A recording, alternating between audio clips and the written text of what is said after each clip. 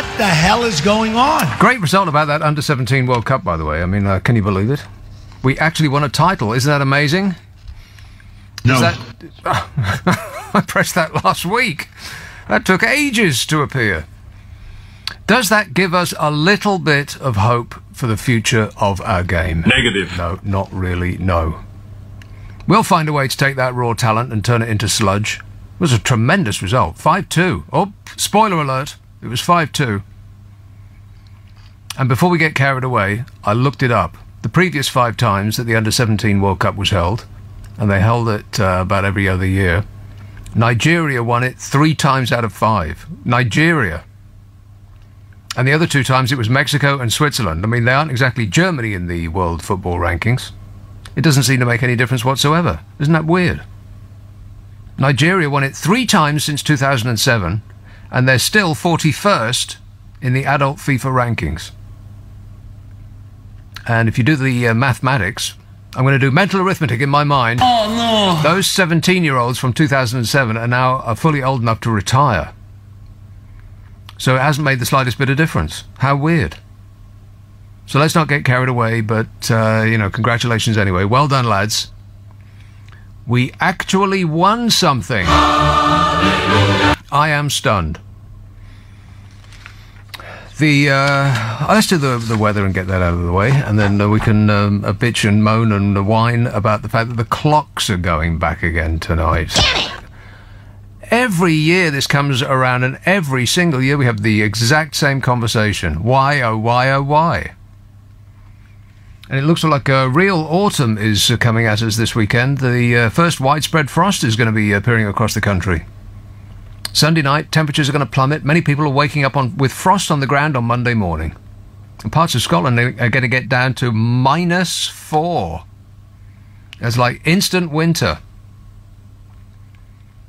Greg, the forecaster from the Met Office, has said the first widespread frost in the UK this autumn is coming this weekend. We could be seeing the coldest night of the season so far. London and the South East, temperatures in single digits. So Sunday, a cloudy day, average temperature of around 15, dipping overnight to, like I said, about -4 in some parts of Scotland. Awful, awful, awful. And dark. Dark from now until until the weather gets nice again, which should be only another 9 short months from now. Oh, I can't stand it. So you've read some of this stuff about Spain, and it's hard to really get your head around how much they appear to hate each other. Never mind about anybody else. Countries can't get along with themselves. And so the Madrid government now has decided to impose direct rule over Catalonia. And within minutes, insults were flying, opposing sides accusing each other of totalitarianism. 7 syllables! Totalitarianism and rebellion.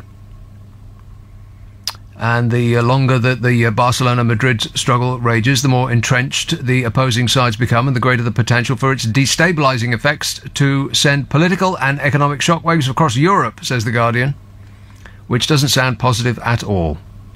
And they're going to stir up comparable, dormant or long-simmering independence or separatist sentiments. And you know what? Those sentiments are everywhere. I mean, just look at this country alone. Cornwall wants to be a separate entity from Britain. Cornwall. They want autonomy. What are they going to do for money? They want independence, and they want to burn down restaurants owned by rich English television chefs. Some of them do. Yorkshire's plotting devolution. They want own rule and control of their budget. All that pudding money. And then there's Scotland, of course, who have been upset at the English since the dawn of time, and the Welsh want greater autonomy.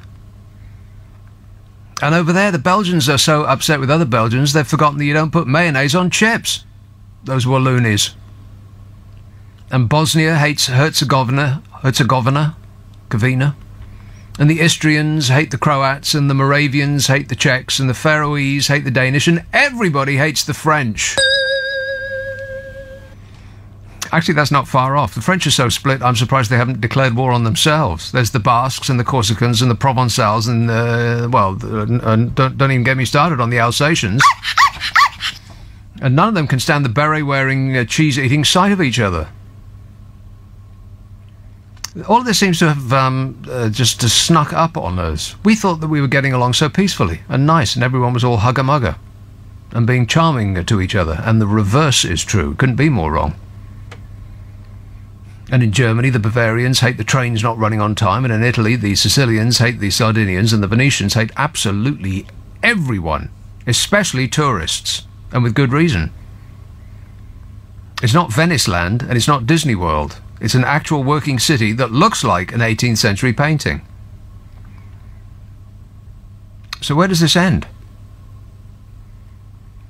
Whatever happened to peace, love and understanding? And who are the people that are part of the problem? I'm a nutcase. Mentioning no names. Does anybody spring to mind? Anybody at all? If you can explain any of this to me, then I'm all ears. Of course, it might be the Russians. And we've got a peek into a troll farm. You know, you've heard much about the Russian troll farms and how they engineered it for you-know-who to win you-know-what. You are going to love President Trump. Well, the International Business Times reported a former employee, I can't speak tonight, a former employee, I should do the mouth, the warming up things that actors and singers do. Wow.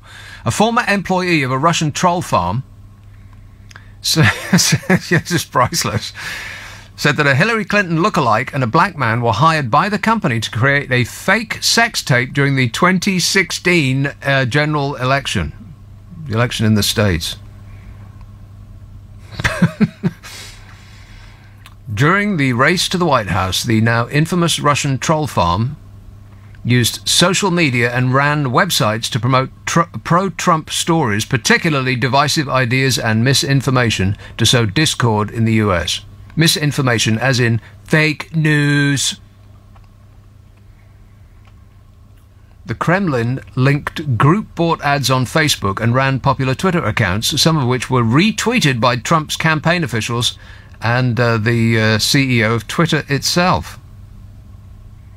This is the first employee to go on record from one of these Russian troll farms, which also have been accused of, bringing us Brexit. The arguments that UKIP stands for aren't valid. But were repeated over and over again on social media.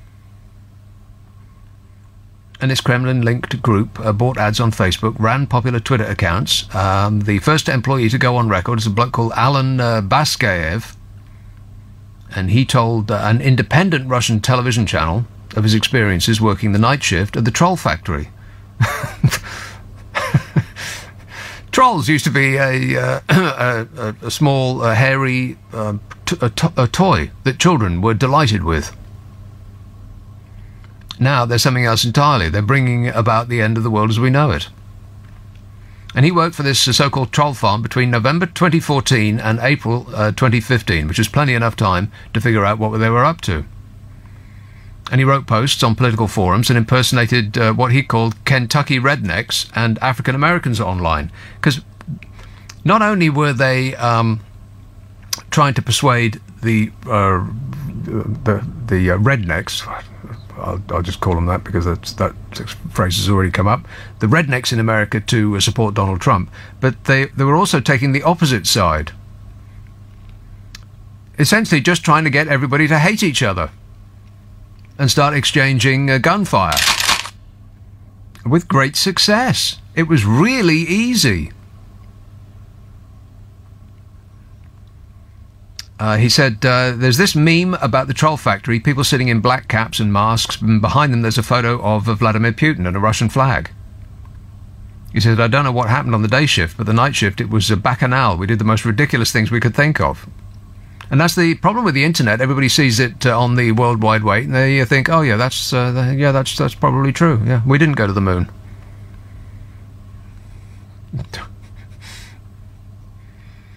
He said his bosses thought they hit the sensation jackpot with a fake video of a black man and a woman who looked like Hillary Clinton having sex. What? He said another propaganda video showed an African-American soldier shooting a copy of the Quran, just in order to get all of America riled up and screaming at each other. like I said, with tremendous success. It may be the most successful business that's ever been created. The results they've had. U.S. intelligence agencies concluded in January of this year that Rootin' Tootin' Shootin' Putin ordered a complex influence campaign which included cyber attacks, leaks, a misinformation campaign, fake news, and more to hurt Hillary Clinton's chances and help Donald Trump win the election. Donald Trump is the leader of the free world. Can you believe that? No. It is just remarkable. It's like we're living through, I don't know, a nightmare or a dream, depending on your position. Facebook sold $100,000 worth of politically divisive ads to inauthentic accounts created by this Russian troll farm. The best $100,000 that anybody's probably ever spent. I mean, that's peanuts as far as advertising is concerned. And yet they took that, or the people looking at the internet, took that $100,000 worth of ads and just repeated it ad infinitum until hundreds of millions of people were reached. This is the best advertising spending money ever. And it was reported that Russian operatives used the site to remotely organise anti-immigrant protests because they're coming over here. And they also organised pro-Trump rallies. You know, the Make America Great Again, the Yeehaw rallies in the Dingling states.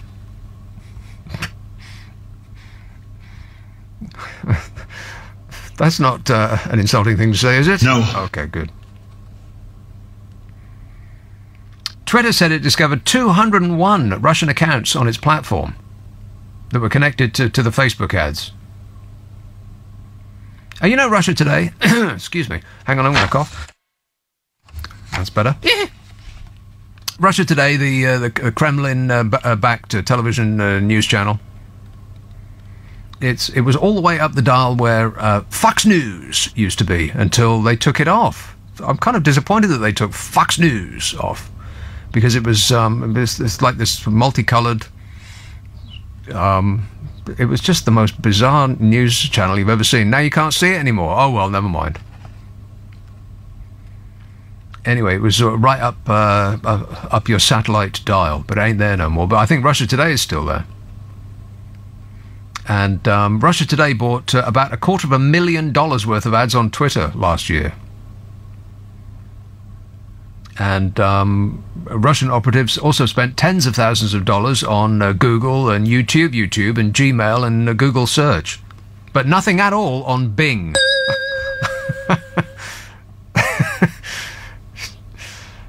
What's his name? Jamie Oliver. Oliver, that the British talk show host in America. Something Oliver. Anyway, he cracked a great joke that Bing, it's the best way to Google something. Nobody uses Bing. But anyway, they didn't spend any money on that. Good thing too. US lawmakers are on the 1st of November, which sounds like a couple of days to me, are going to grill executives from Facebook and Twitter and Google. Maybe they'll even buy a suit for the occasion. I think they should grill them and put them straight in jail. I mean, look at what they've done. You are going to love President Trump. Not so far. There's the most fantastic letter that Donald Trump has supposedly wrote about himself and his attractiveness to women. And that's surfaced courtesy of a magazine called New York. I'll come to that in a while as well. It's absolutely priceless. Nobody knows who the hell he is. I'm a bit discombobulated because I've lost my pointer thing, which I used to hit the screen to make it, burst into action. I'm having to do it with my finger. Disgusting. Exactly. I feel dirty. Here's a call in Southend. Chris. Good evening. Hello. I just wondered as well.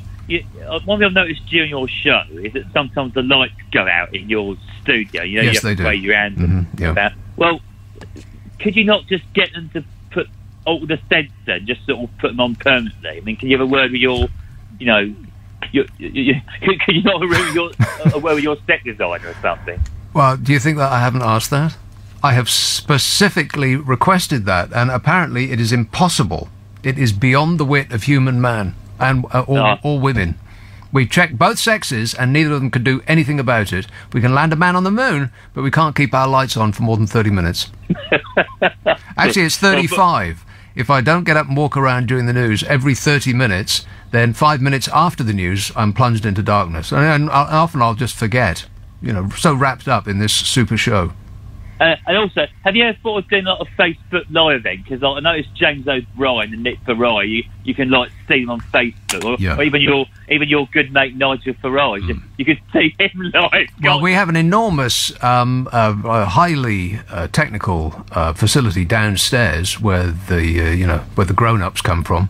But I'm in a broom cupboard upstairs because it's apparently also impossible to fire off your own sound effects in the big studio that looks like the Starship Enterprise. It's fabulous down there. I've never presented a single show from in there because you can't fire off your own sound effects. Apparently, it's impossible to do. Yeah, we can't. It cannot be done. So it's simply because of the sound effects machine that you can't move down. Okay. Because I also self-op. I'm operating myself. Correct. At this moment, and the big the star names have other people do all of that menial stuff for them. There's a whole phalanx of people through the screen who are I've got no idea what they do, but they're doing it furiously and tremendously well. I, on the other hand, am I'm doing it myself. It's just me. Well, listen, I think you do a good job there, Nick. Anyway, but the thing is, I was going to say, you mentioned earlier that the England under-18s, or is it under-18s? Under-17s. Yeah, what the average age of the under-17 team is? 16. No, I looked this up a while ago from another tournament, and the average age of the under-17 team was 18. If you believe that. Apparently, it's when the thing starts, they all have to be under 17. But as it goes on for a year or more, they're all 18 or 19 by the time the under 17 tournament is decided. And I bet that's the case here. I bet they're all like 18, 19 years old now. Those under 17s. Well, possibly. But the thing is, on the England national team, look, I appreciate this doesn't talk sport, but I honestly just I said this the other day because. Obviously next year we've got the World Cup in Russia where the big boys, the senior England team are going to. Well, I honestly would have preferred it if Scotland had gone instead of us. I would have, honestly. Well, at least we would have expected them to, I don't know, can you say disappointed in this regard? But we're going to be disappointed because our hopes are going to be raised. Yes, they will. Yes, they will. Our hopes are going to be raised, and we will be overcome with the emotion of it all, and we think that this time we're finally going to do it. And we'll have a tremendous result in the first game, and then we'll get hammered by Swaziland or somewhere like that. Or something. I mean, the thing is, what's amazing is that Iceland, a country with the population of Wigan. Yeah, 6. Iceland, a country with the population of Wigan, can put together a team that can qualify for the World Cup. They top their group, but yet we've got a population of 65 million, and I can't wait. By the way, for whoever it is who picks the short straw and has to commentate on the Iceland game, because if you see the names of the people who make up that team, there isn't a single one of them that doesn't have 36 syllables in their name. It's all Sigurdsmonsvir. Sigurdsson, yeah. And Bugdolfsson, yeah. Well, as I say, I have been to Iceland. Actually, it's a very, very interesting country. Is it? How did they appear when you were there? Because apparently in Iceland, they're very upset with the amount of tourists they've got. They're being overrun by tourists. Never mind about the Venetians complaining. Stop whining about the amount of tourists that go to Venice, and with good reason, because there's you can't see Venice for tourists. In any one moment, almost half of the pictures being taken on Earth are being taken in Venice.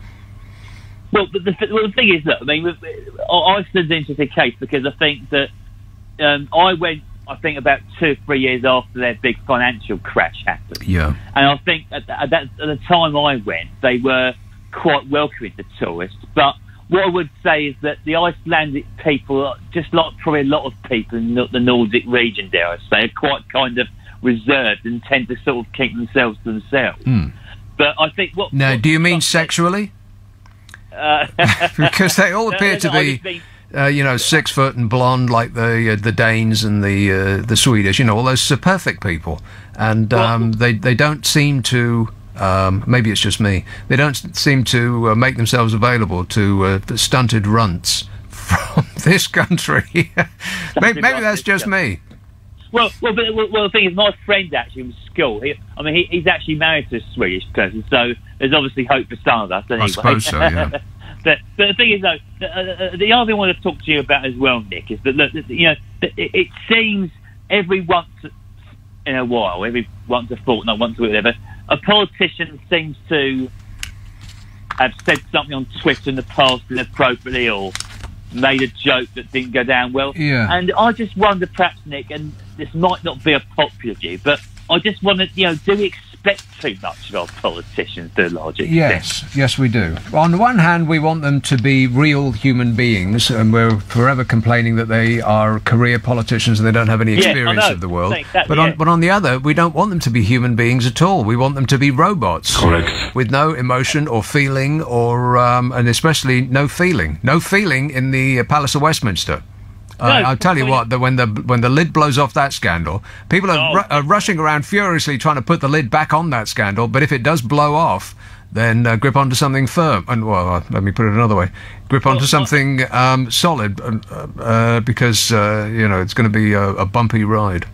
Oh, it probably will be, and it'd be interesting to see how it pans out. But what amazed me is if you go, comparing cultures, if you look at, say, France, which is only just literally over the English Channel, that their former president, Hollande, he cheated on his wife, which over here would be a massive scandal, but yet the French people didn't. Well, he married his teacher. No, you're thinking Macron. Oh, who did you say?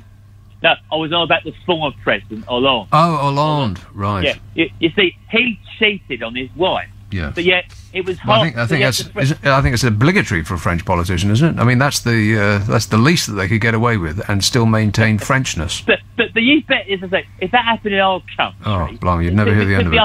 You wouldn't hear the end of it. But the thing is, though, you see, the French people weren't bothered about it because they all said, well, as long as he does his job as an MP, who cares what he gets? Yeah, they gave a Gallic shrug of the shoulders and they said, as with one voice. That was the end of it. Hey, Chris, I'm going to have to leave it there, but thanks a lot. Texts or tweets or emails, all of these small areas chasing independence is nothing but an expression of #parochial rebellion by the hopelessly overwhelmed. I've no idea what that means. What does that mean? The hopelessly overwhelmed? You mean for people for whom the modern world is not... they don't feel that they benefited from globalization. You mean those people? But we haven't benefited from globalization. Of course we have. Do you like apples in the summertime? That's globalization. Do you like strawberries in winter? Globalization. Do you like a packet of 3 T-shirts for $5? Globalization. It's benefited almost everybody, or practically everybody. I mean, there's a massive shift from an agrarian life of abject poverty in China to living a life of abject poverty in Chinese cities. I mean, who wouldn't want that? That's just as a for instance. And everybody in this country has benefited, whether or not that you will live for the lifestyle of a Kardashian. I mean, I know that we have access to images of other people's fabulous wealth more now than we ever have, but, it's like winning the lottery. I mean, it is literally like winning the lottery. All those people are only in that position because of luck. Just remember that. And you're not in that position also because of luck, or lack of it. Pete says, we have auto shut-off sensors in work that can switch the lights off. The sensors in my workplace can be overcome by placing a rubber glove over it. The sensor reflects back on itself and fools itself into thinking something is constantly moving. Huh. But what if the sensor is flush to the ceiling? I'd have to glue it there. I'm sure they wouldn't be pleased with that. Stanwell Moore, Nicholas. Good evening, Mr. Abbott. Yes, sir. you've been speaking earlier about the Russian troll farm having done exceptionally well, particularly with the American elections. So I would put forward the idea that we ask them to intervene with running our railway system. They could fire all of the drivers on Southern, just as starters. Well, there are 5 companies going on strike on the 8th and 9th of November, and currently our Minister of Rednecks and Transport, Mr. Grayling, hasn't done terribly well, either in his present role or indeed in his previous ministerial career, whether he's suffering... But what could he actually have done, though? I mean, if the drivers are determined to hold back the tide of time to try to prevent robots taking their jobs, which I believe that's my belief about what this is all about. It's not actually health and safety. To me, that looks like a smokescreen. It's actually about trying to prevent the robots from taking their jobs. Well, at the end of the piece, I suggest that they're probably trying to make more money for themselves and their shareholders rather than safety. They're not interested in safety, but just in making more money. Well, you mean the companies who own the franchise? Correct. Well, I mean, they are interested in health and safety. They can't completely ignore that.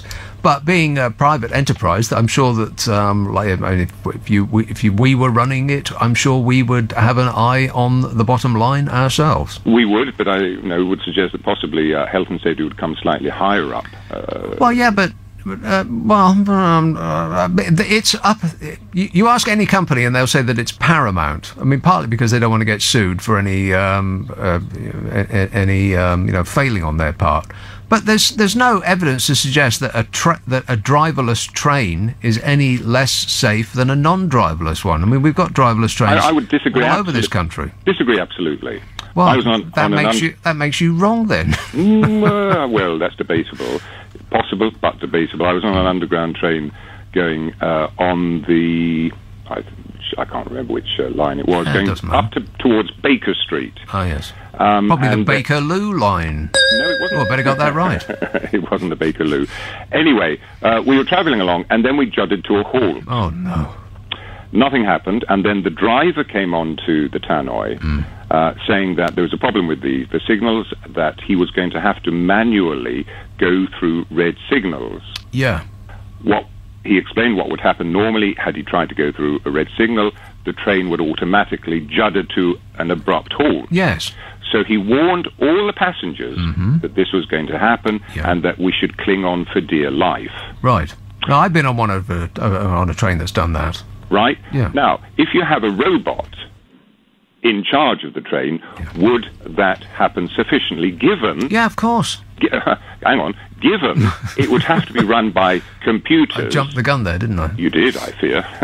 What would happen if it was run by computers, and we know what happens with computers? Mr. Putin and other countries try and take over and disrupt computers. Well, then it wouldn't be connected to the internet. It would be connected to an intranet. That doesn't work, though, because they have problems with the signalling system that is also on the intranet, that is also has been sabotaged. No, it hasn't. Yes, it has. Who by? They don't know. I bet it was that blooming Putin again, wasn't it? He's been at it. Oh, come off it, mate. Of course it will. I mean, this is the same kind of thinking that will prevent robot cars from taking over. Affirmative. And robot cars will be absolutely safer than the situation that we have at the moment when cars are driven by stupid mouth-breathing, knuckle-dragging meat sacks. No offence. So you would go in a robot-driven car? Oh, in an instant. I can't wait till they take over. You know how many people die on Britain's roads because of user error? Negative. Well, I can't remember off the top of my head, but it's something of the order of like 1,000 a week. I mean, it's just an absolutely staggering amount. And it's higher, obviously, than the robot-driven cars currently. The problem with robot-driven cars is when they come... Well, there's two problems. When they come in, they will have to negotiate the roads which are being driven mostly or being driven on mostly by people, and people do not respect the rules of the road, whereas robot cars will. And the second problem is any difficulty that they encounter will give fuel to the fire of people that say, oh, well, it doesn't work, and we must go back to the current position, which is people driving cars, which don't work. And pedestrians. They have to deal with the robocars. Yeah, pedestrians and people looking at their mobile telephones. Yeah, all of that. Yeah, computers will be able to do that much more easily and more efficiently and safer than people. Same with driving trains. Back to what we were talking about. So the answer then would appear to be have a computer organise the rail system completely. Well, it does, doesn't it?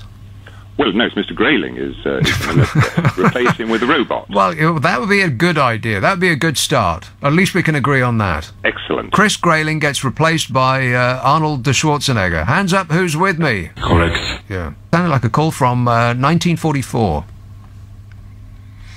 Tatty Boy, are they really going on strike again? I mean, what exactly do they want? How much money is enough?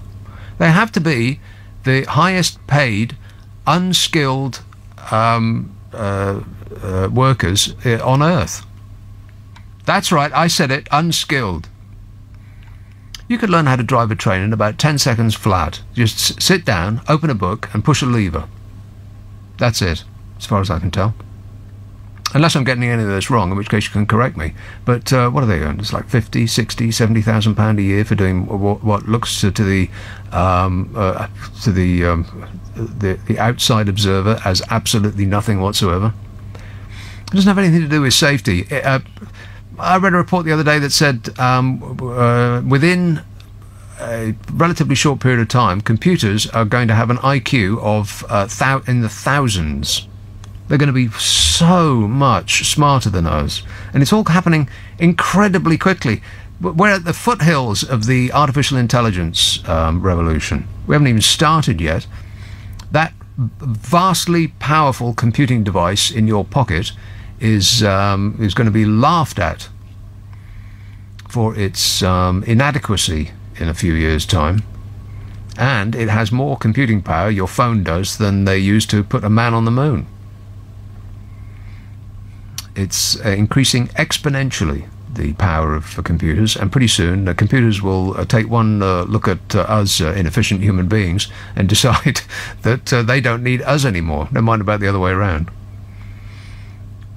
We're going to be their sex bots. Graham says it's hardly surprising people are taken in by the internet. They're so addicted they'll believe anything.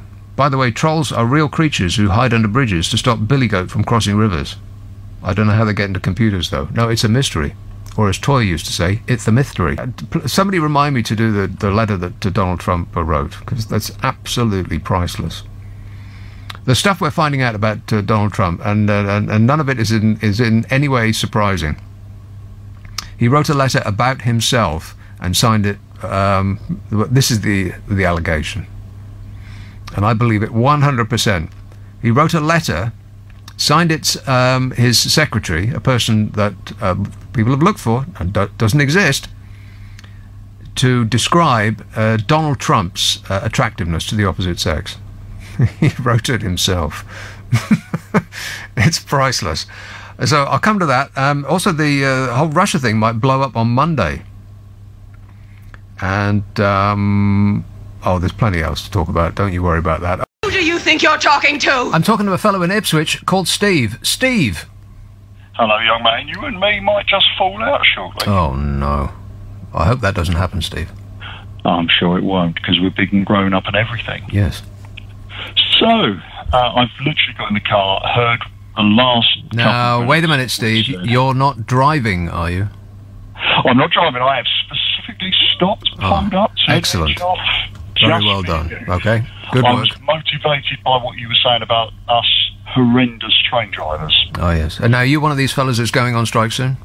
I'm not going on strike. I work in a part of the country where the train drivers are not in dispute currently. But why is that? Why are some in dispute and others aren't? Well, one of the things about the split up of the railway is that when you have a nationalised railway, if you have a strike in Scotland, it's very easy to spread that across the entire country. And I suspect the government very much of the day, back in the day when they changed it, were aware of that. And something in Dumfries and Galloway could all of a sudden stop trains going in and out of London. Yeah. And so the train set got split up into lots of different portions. I think it's about 27. And that means that if you have a dispute on one particular company, that's a dispute between the staff and that employer. That's about it's about one of the only good things that came out of the splitting up of the old British Rail. Well, I think that's not. There are merits one way and the other, and as a driver, I would say that I personally feel, and I certainly, absolutely, and categorically do not speak for any trade union or any group of drivers. I'm speaking purely as a personal view. But my view is, I think we've done okay at privatisation because there was a shortage of drivers, and in any shortage, there is recognition of that, and it comes on the basis of a salary. Done okay. You've made out like bandits, you train drivers. There can't be another comparable job on earth that's paid as well as you guys. I mean, driving a bus is much more difficult because it's not on rails for a start. You decide which way the bus goes, whereas in a train you just push a lever and the rails take control, right? Well, if I could swing it with my managers, I would love to invite you to come up and play trains for a day and see exactly what levels of skills are involved in stopping anything up to 1,000 tonnes worth of train in a window of platform that is maybe 4 foot long, because you've got to stop in the right place because that's where the monitors are. Different trains have different braking characteristics. But you could say that about buses or cars. I mean, once you've learnt it, then it's just automatic. So it'd be much better if an actual computer were taking it. I mean, you can't tell me that a computer couldn't stop a train on a sixpence. I'm sure it could. Yeah. I'm sure it could if you wanted to invest the amount of money required to buy a brand new train set and all of the infrastructure that you would need to change to do that. The vast and massive costs involved would be... But how much does it cost when train drivers go on strike and London is ground to a standstill? I mean, London's not going to be ground to a standstill. Let's be honest about it. Let's be honest and let's be proportionate. The number of different rail operators running into London is going to mean that the London's not going to run to a standstill.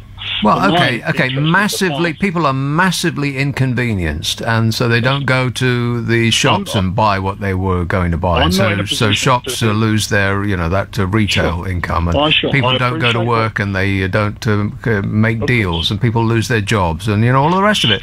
It's massively expensive. All the government would have to do is to invest one time in a robot that figures it all out at probably huge cost, but they'd make that back within in a short period of time, considering that robots work 24 hours a day without a fault. They don't ask for extra time on Christmas Day. They don't get drunk and call in sick, and they don't go on strike. Okay, well let's put a little realism into this equation, and I'll do this from a personal perspective. In the 20 years that I've driven trains, 4 people have gone under my trains. Yeah. At that point, I've got stuff to do. I've got to do it right. I've got to do it properly, and I've got a lot of people to look after. I've got to contact the signallers. I've got to contact control. I've got to liaise with my on-train staff, if there are any, because we've got this driver-only scenario. I've got to ensure the safety of other trains. Steve, none of what you've just described could not be done by a computer. Okay, so there you are in the middle of nowhere with your train that's just been involved in a tragic incident. Who's going to step up and make sure things happen? Who's going to be securing the local area? Who's going to be making sure the safety of everyone on that train? Steve, you on your own are going to secure the local area? How are you going to do that? The emergency services will be speeding to the scene. Don't worry about it, Steve. The computer will call them. It'll all happen automatically. Holy smoke! If computers can launch rockets into the air and land it on somebody from ISIS, with an accuracy of about an inch. They can certainly call up control when they run over somebody on a rail.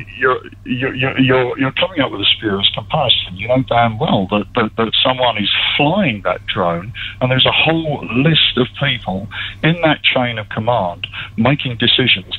People are pressing buttons. The computer's not doing that.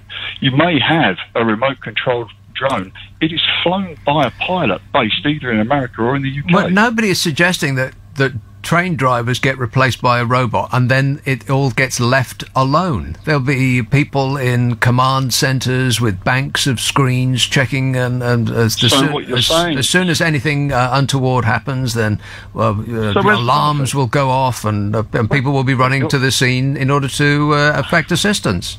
You're telling me that you wish to spend this enormous investment required to take the course, and you're still going to need a train driver. They'll just be remotely located in an office somewhere. No, you won't need a train driver. It will be done by computer. Well, you've just used the analogy of the drones, and now you've referred back to an analogy where you don't have... No, there will be a command... Of course there will be a command centre. I mean, water and gas and electricity have a command centre, but their actual operations are run by computers. Same with nuclear power. Water and electricity aren't transporting people. Planes fly themselves, Steve. They are significantly... They have a pilot on them. Yeah, but he doesn't do anything. No, there is a number of times when the pilot will land the aircraft and when the computer will land the aircraft, but if something goes wrong, the pilot's there, the co-pilot's there, the engineer may... But you know what goes wrong, usually, in an airline crash and a train crash and a car crash? Human error. Let's remove the human from the equation. Much safer. The crash at Orly Airport. It doesn't matter. You can give me any amount of instances that you like, and I can give you 1,000 others that were caused by human error. Well, yeah, I still challenge, and I think... Well, of course you do, because it's... I mean, of course you stick up for yourself and your well-paid position. It would be unlikely that you wouldn't do that. But what I get from the train drivers' disputes is an attempt not to shore up the health and safety. That seems a spurious argument to me. It's more that they're trying to prevent their removal entirely from their comfortable positions. There is no dispute in my 20 years within this industry which involves train drivers trying to stop themselves being replaced, because there has been no... Well, not on the surface.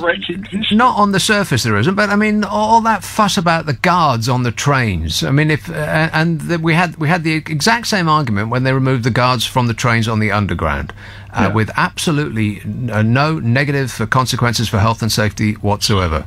I had an incident coming out of Liverpool Street where I had a full... Are you giving me another specific instance? A specific incident. It doesn't make any difference. It makes absolutely no difference. Of course it doesn't if you don't listen to the detail. Well, it doesn't... Yeah, the detail of a specific instance is irrelevant, Steve. We're talking about generality here, and computers are far more reliable than human beings. But hey, we've come to the end of our time together, and I have enjoyed it. Have we fallen out? Well, if you've got the full details that I was about to share with you. Well, unfortunately, we run out of time. I did give you an enormous chunk of this show in order to put your point, and I take your point.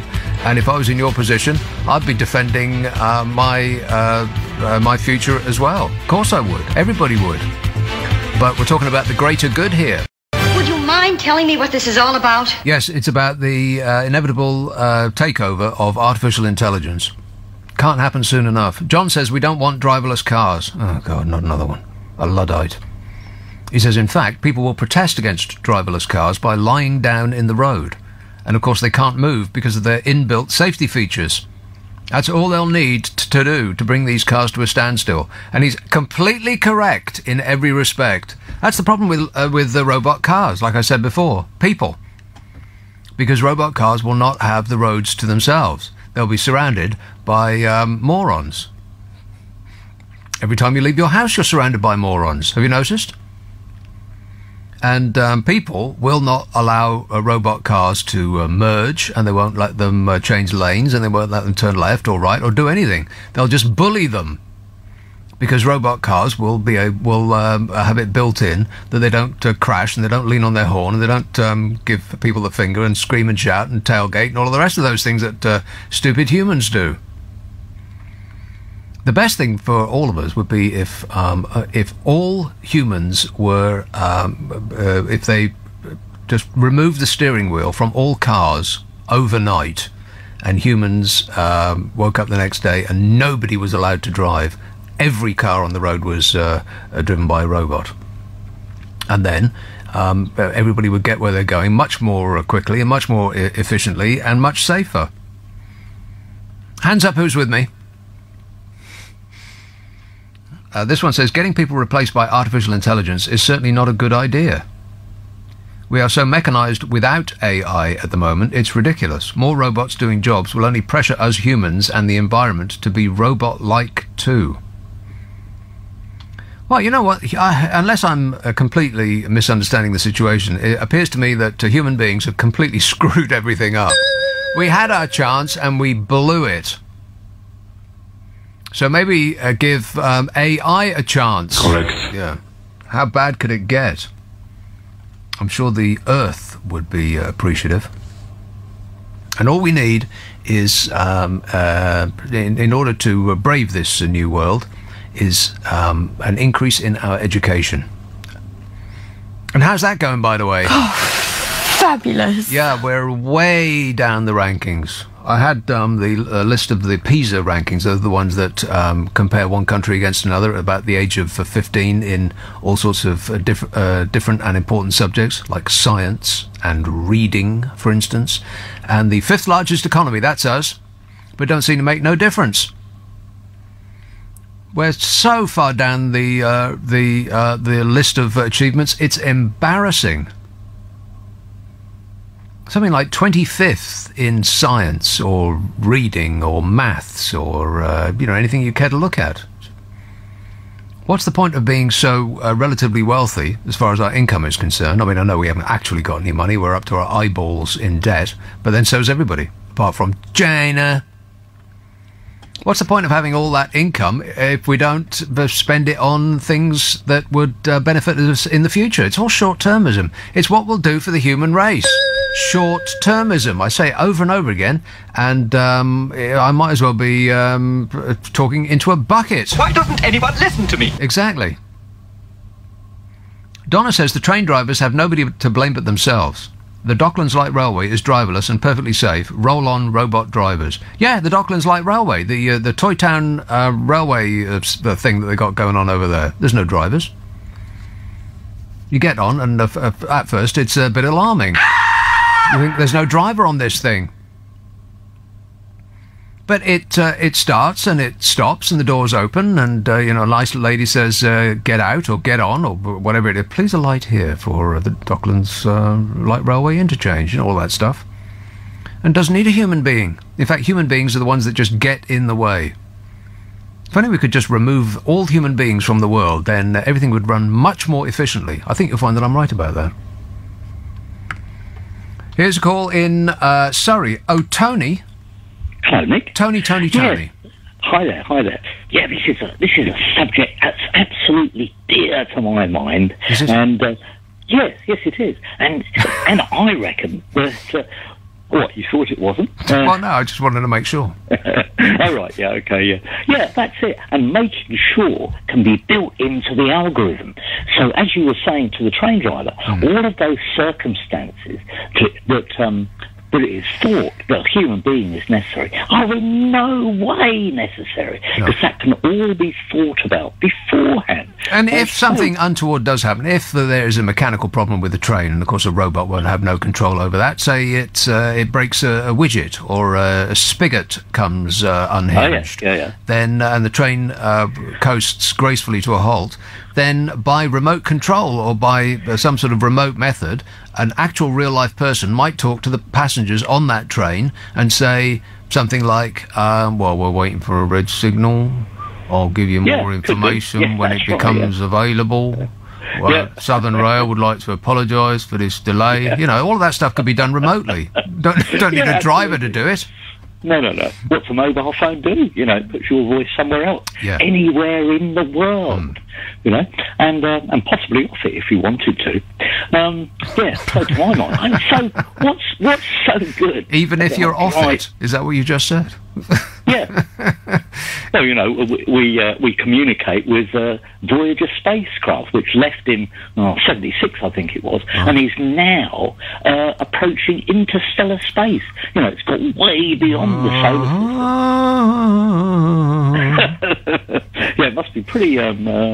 Now, imagine looking back from there and seeing the sun, a tiny little dot of another insignificant star, just like the hundreds and thousands of others. And I mean, like looking back at us from a distance, as Bette Midler would have sung, it must be marvellous, because from a distance the world looks beautiful and peaceful and calm. It's just the nearer you get to us, then the infighting becomes apparent. Everybody's tearing lumps out of each other over some arbitrary line in the sand, literally. Yeah, absolutely no reason for it at all. And I wonder if, as our space telescopes get better and better, and we're possibly able to actually see and image these planets going around other stars, of which there's something like 1,500 that we've discovered. You know, so that's 1,500 potential. You mean planets that are in the Cinderella zone? Not Cinderella. It's the Goldilocks. Goldilocks zone. Yeah. That's it. Yeah. Cinderella is something different entirely, and there's no relation to what we're talking about. Yeah, the Goldilocks zone. No, not too warm, not too cool. Just right. Yeah. Yeah, absolutely. Yeah, and you know, and that's just 1,500 that we've discovered. There's no reason to suspect that in the huge. There'll be trillions and trillions and trillions, and an unlimited amount. Yeah. So the likelihood of life emerging is pretty high, I reckon. And that starts to become mind-boggling, because the likelihood of life emerging and being as backward as we are seems remote. It seems more likely with the amount of time that has passed since the invention of the universe. Thank you, God. We appreciate all your efforts in that regard. Did all right there. Well, it's okay. Maybe it'll be better next time. But since the invention of the universe, the amount of time that's gone by, it's just been huge. Hours and hours. You know, endless minutes have gone by. And so it seems unlikely that any other intelligent life form would be as backward as we are, which means that we had better keep quiet. Because if they find out that we're here, then they're likely to think, you know, like the poster for Mars Attacks. Nice planet, we'll take it. Yeah, I'm reminded of the last line of Eric Idle's Galaxy song in the Monty Python and whatever it was, The Meaning of Life, I think. And, you know, and pray that there's intelligent life up there in space, because there's very little down here on Earth. Correct. Yeah. No, he's a good lad. So, to my mind, we should embrace it. It's not going to be a problem. It's going to release us from the tedium of pointless labour. You're talking about artificial intelligence. Yeah, the only problem with that is, what are we going to do? Now, the only thing that people will be left to do, all that banging and crashing, dirty fingernail stuff, that's going to be done by robots. I mean, it already is to a large extent, except in third world countries. And, you know, robots will get to you eventually, Africa. Well, you know, as soon as China can build them, they'll send them over. Don't you worry about that. But it's the people who have no idea that the future is about to turf them out of their jobs. That's going to be the big problem. And these will be highly educated people like lawyers and accountants and, you know, everybody that engages with a computer all day long. Your computer will take your job. Your computer will have an IQ vastly superior to yours within the time that the new iPhone is a shiny new object of desire, and before the next one comes in. Yeah, I can think that we've had this something called Moore's Law, which is that every couple of years the amount of transistors you can get on a chip has doubled since about since chips were started to be manufactured, 1978 or thereabouts. And but now we're wondering what will happen, because we're coming to the limit of what we can get with sort of normal electronics. Well, I know nothing about this subject, but isn't the next thing some sort of integration of quantum computing? Well, some sort of biological stuff. Well, I don't really know what I'm talking about here, but I'm sure that there's some sort of biological stuff that can meld with computers to make an exponential advancement in computing science. All they have to do is to find a way to squirt the biological stuff up a computer. Yeah, well, that's sort of right. The way our brain is designed is the sort of way that a computer could work. Well, not designed, or just is. Yeah. That's the sort of way a computer could work so much better. It's all to do with something called parallel processing rather than sequential. Yes, exactly. It's all about the connections, baby. If my brain had been designed, I'd want my money back. Would you? It's a brilliant piece of, just happened by chance. Yeah. But wonderful, absolutely wonderful. The most complicated thing that we know of in the universe, Nick. What, my brain? And you've got it in your head. I wouldn't think so. Maybe yours, Tony. Definitely not no, mine. No, not mine. Definitely not mine. All right, well, thanks for giving us a peek into a brave new world. Cheers, Tony. Excellent work. Here in beautiful, sunny Portsmouth is a lady called Jan. Jan. Hi, Nick. Hey, Jan, do you have to have your... I suppose you're not part of the country where you have to have your windows and your doors sealed closed because of the smell of burning plastic, do you? Oh, do you know what? For a minute I thought you were going to say you could smell my wood burner. No.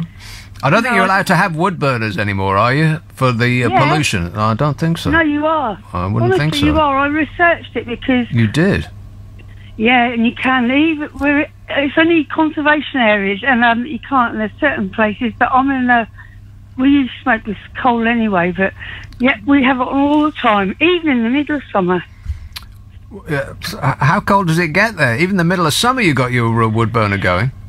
Yeah, honestly, it's my other half. He loves fires. Right. He's not an arsonist, though, I promise. Well, they do look nice, and they are exactly right. Yeah, they're pleasant to behold, but they're making it rather difficult for the rest of us to breathe. But don't you worry about that, Jan. I love your talkovers. You're fabulous, one, and just absolutely creasing me up. Now, I always know what you really want to say. Well, thanks, Jan. But can you actually smell that stuff? Because it's in Bournemouth, isn't it? But you're part of the same coast. You're not that far away from Bournemouth, are you? So I'd have thought that a smell a smell that you can get in Bournemouth, you could get in Portsmouth. No, that's just Bournemouth. Right. It just I think it's something to do with the generic population. What?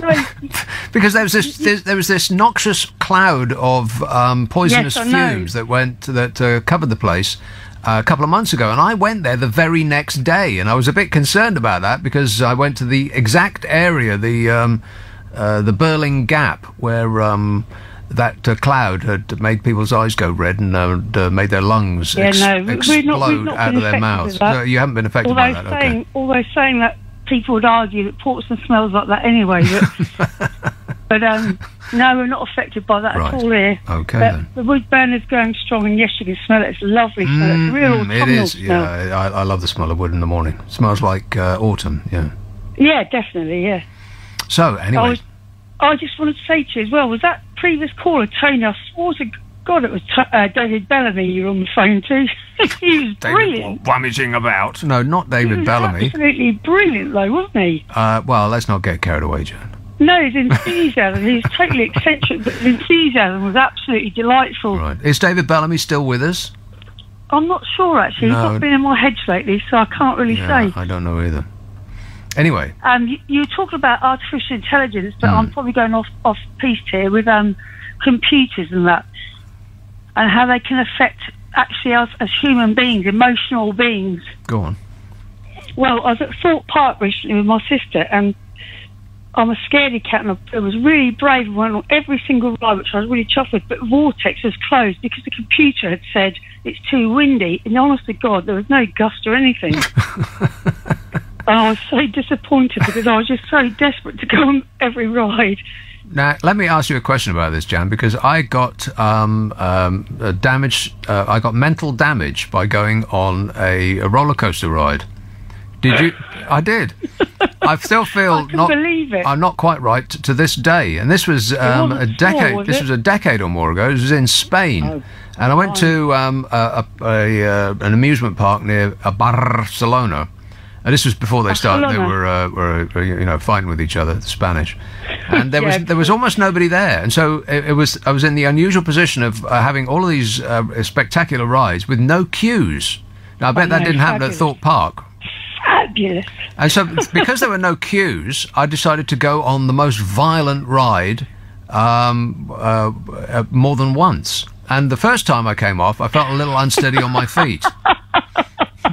We're talking about mental damage here, Jan. This is not funny. No, the first time I came off, I felt a little woozy, you know. Groovy. And the second time I came off, I felt, well, I've actually got a bit of a headache now, but as there is no queue, I'll go on again. I'm going to go on again, yeah. What an idiot. And the third time I came off that thing, I felt, well, I actually feel as though like a boxer must feel after going a couple of rounds with somebody who's much, much better than them.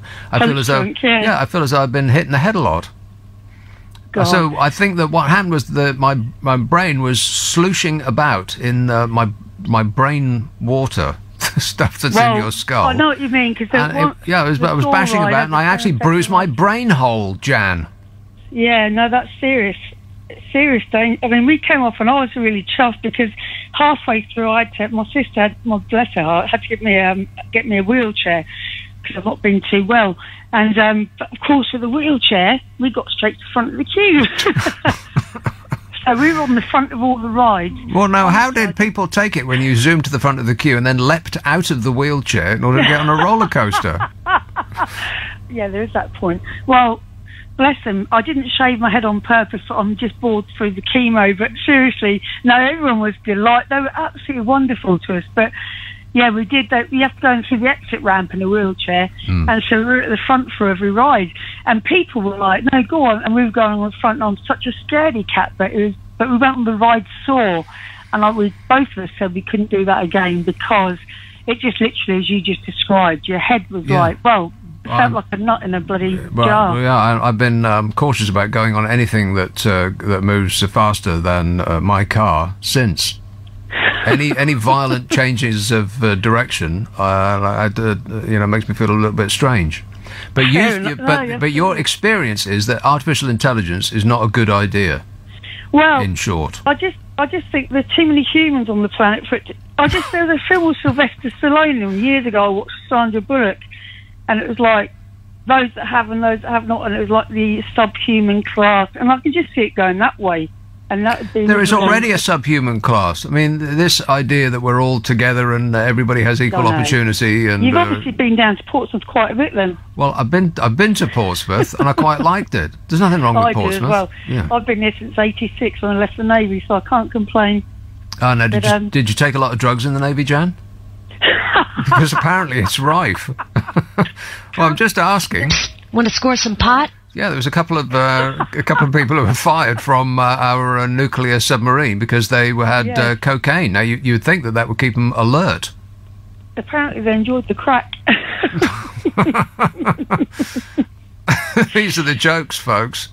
But you were on the Navy, and surely, I mean, it must be so excruciatingly boring to be stuck in a tin vessel. No, I did all my sea time on the Gosport ferry. I was before Wrens went to sea, thank goodness. I did the sea time on the Gosport ferry and the Torpoint ferry, yeah. That's not being in the Navy. I know, yeah, but I did a lot of sea time with my late father, who's a master mariner, so that counts for a lot. I went deep sea to Aussie with him, so that counts. And I was the best branch in the Navy, the White Mafia, commonly known as the chefs. Right. Okay. So up to the chefs, to the White Mafia. So it didn't really matter one way or the other where you were. No, you were in the kitchen. You could have been in a hotel. If it's brown, turn it round. If it's black, give it to Jack. I'm going to ask you not to explain that to me, but my mind is reeling. All right, thanks a lot, Jan.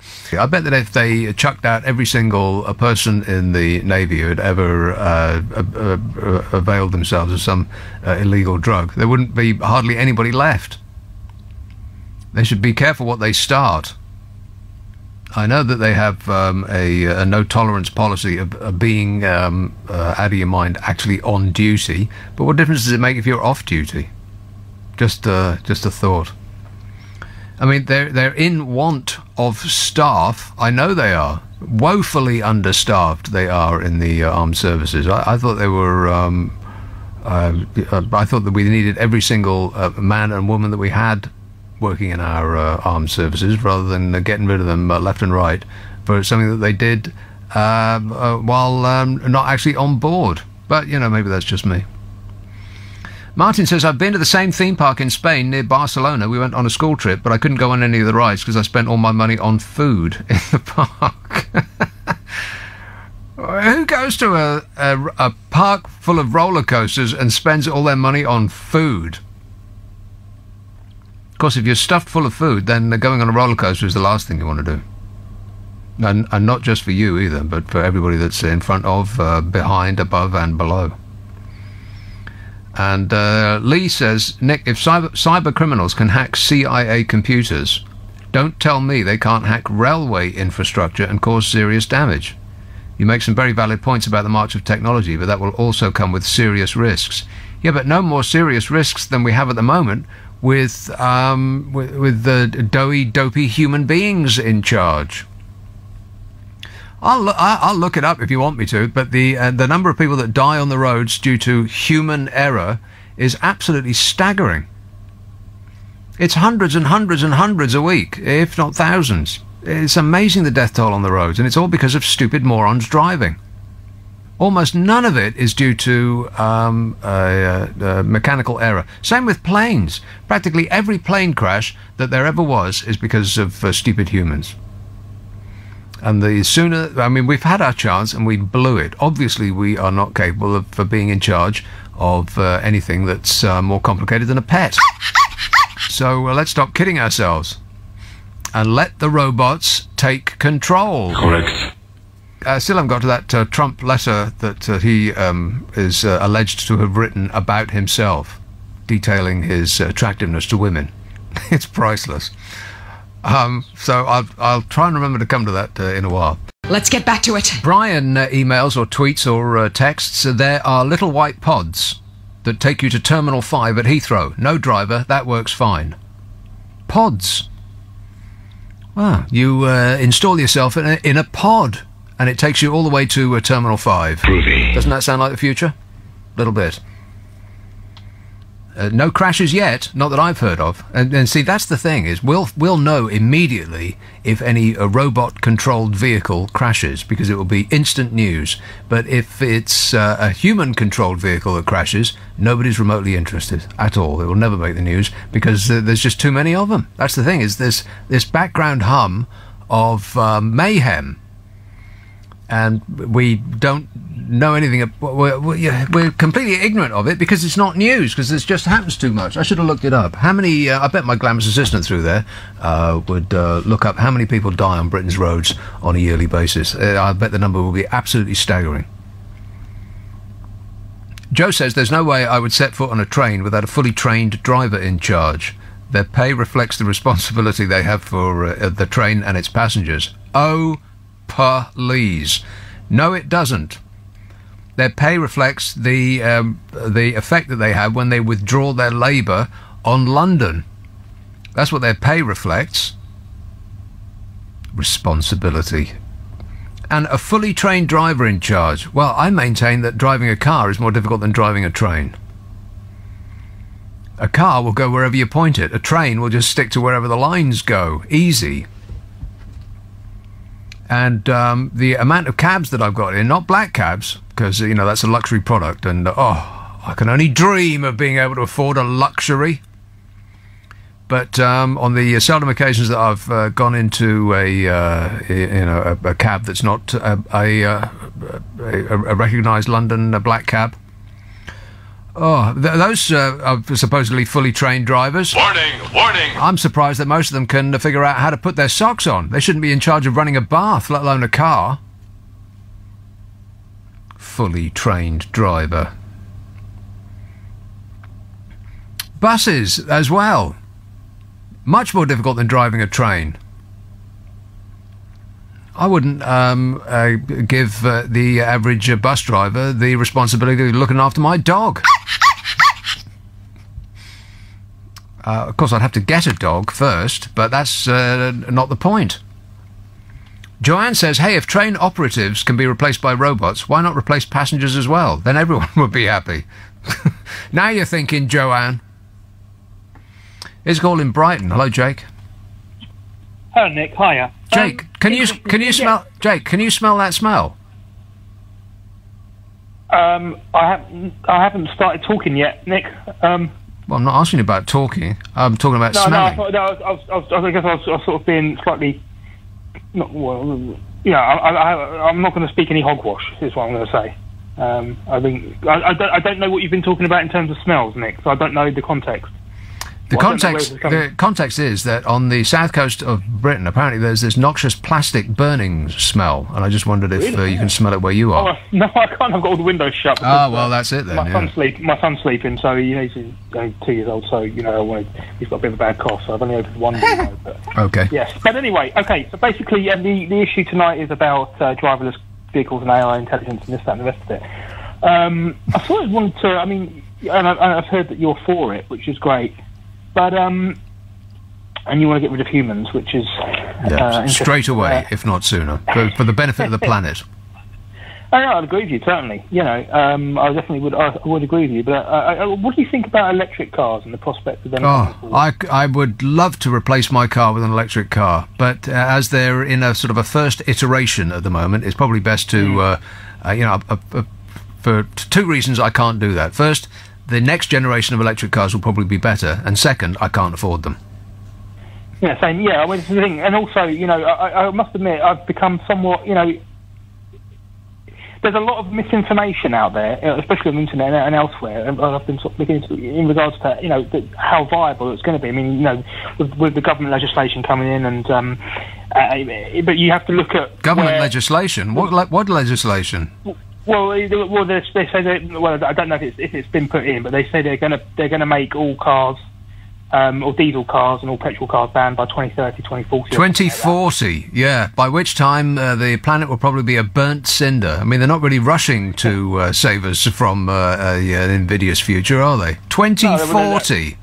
Yeah, but also, but you get things like the major oil companies like OPEC and Exxon. They say that only something like OPEC says 6% of its cars will be electric, and Exxon says OPEC? 10% of its. OPEC. Opal? Says that OPEC? Might be Opal. I think it's OPEC. What, the oil petroleum organisation? Well, they don't make cars. That's Saudi Arabia and all of that lot. No, but these oil companies are sort of saying that these are their projections for how many cars will be electric or hybrid in the future. Just they have to pay. All of them will be. All of them will be. We'll look back in 50 years and not be able to believe the fug of pollution that people used to have to walk about in cities. London is virtually unbreathable, the air in the centre of London now. No, and I don't live in London. I haven't been there for a little while. But I mean, why? How come all these big internal combustion manufacturers are putting their money towards internal combustion engines going forward? And very few of them. It seems they're only paying lip service to environmental stuff. Well, that's because the internal combustion engine has reached a almost perfection now. It's as good as it's going to get, really, and their entire manufacturing setup is designed around building engines that run on petrol and diesel. So they don't want to change. They will have to be forced to change, which means government action. And some governments, the EU and other more enlightened governmental organisations, they are actually doing something about it. But as usual, our own government is sitting on its hands, doing nothing, thinking about only the short term, and saying by 2040 we might do something, which is akin to saying we're not really going to do anything at all. Because it might be unpopular in the short term, and that's actually what's the situation here. But I mean, we'll get to AI stuff, but also, I mean, just in terms of the structural and the logistical side of things. I mean, trying to get, not everyone's going to be able to charge their car outside their home. You know what? There's no end of problems to an advancement of any kind, but they should just do it. I mean, every lamppost in the land has got electricity running through it. What's so hard about just changing them? Well, I did see something quite funny about, if people start plugging, so one of the comments someone on Guardian or on one of the websites said, what if you start plugging, people start putting, plugging their car in overnight, and then the little so-and-so's unplugging them whilst you sleep, which is, again, a trivial thing to ponder on. But, I just see that it just highlights to me that there could be a never-ending sort of flow of hurdles to get past. Obviously, they're going to matter because if human beings want to survive as a species. Well, imagine if cars didn't exist and somebody invented the internal combustion engine in its current form and said, "Wow, now we don't have to walk everywhere. Look at this fabulous invention that we've got. Isn't it great? I mean, we've got all of these roads. Why don't we actually put cars on them instead of skateboards?" And people said, "Oh, well, it'd be very difficult, so we'll just forget it, and we'll continue to ride a plank of wood with wheels on it." True. No one's good. Yeah.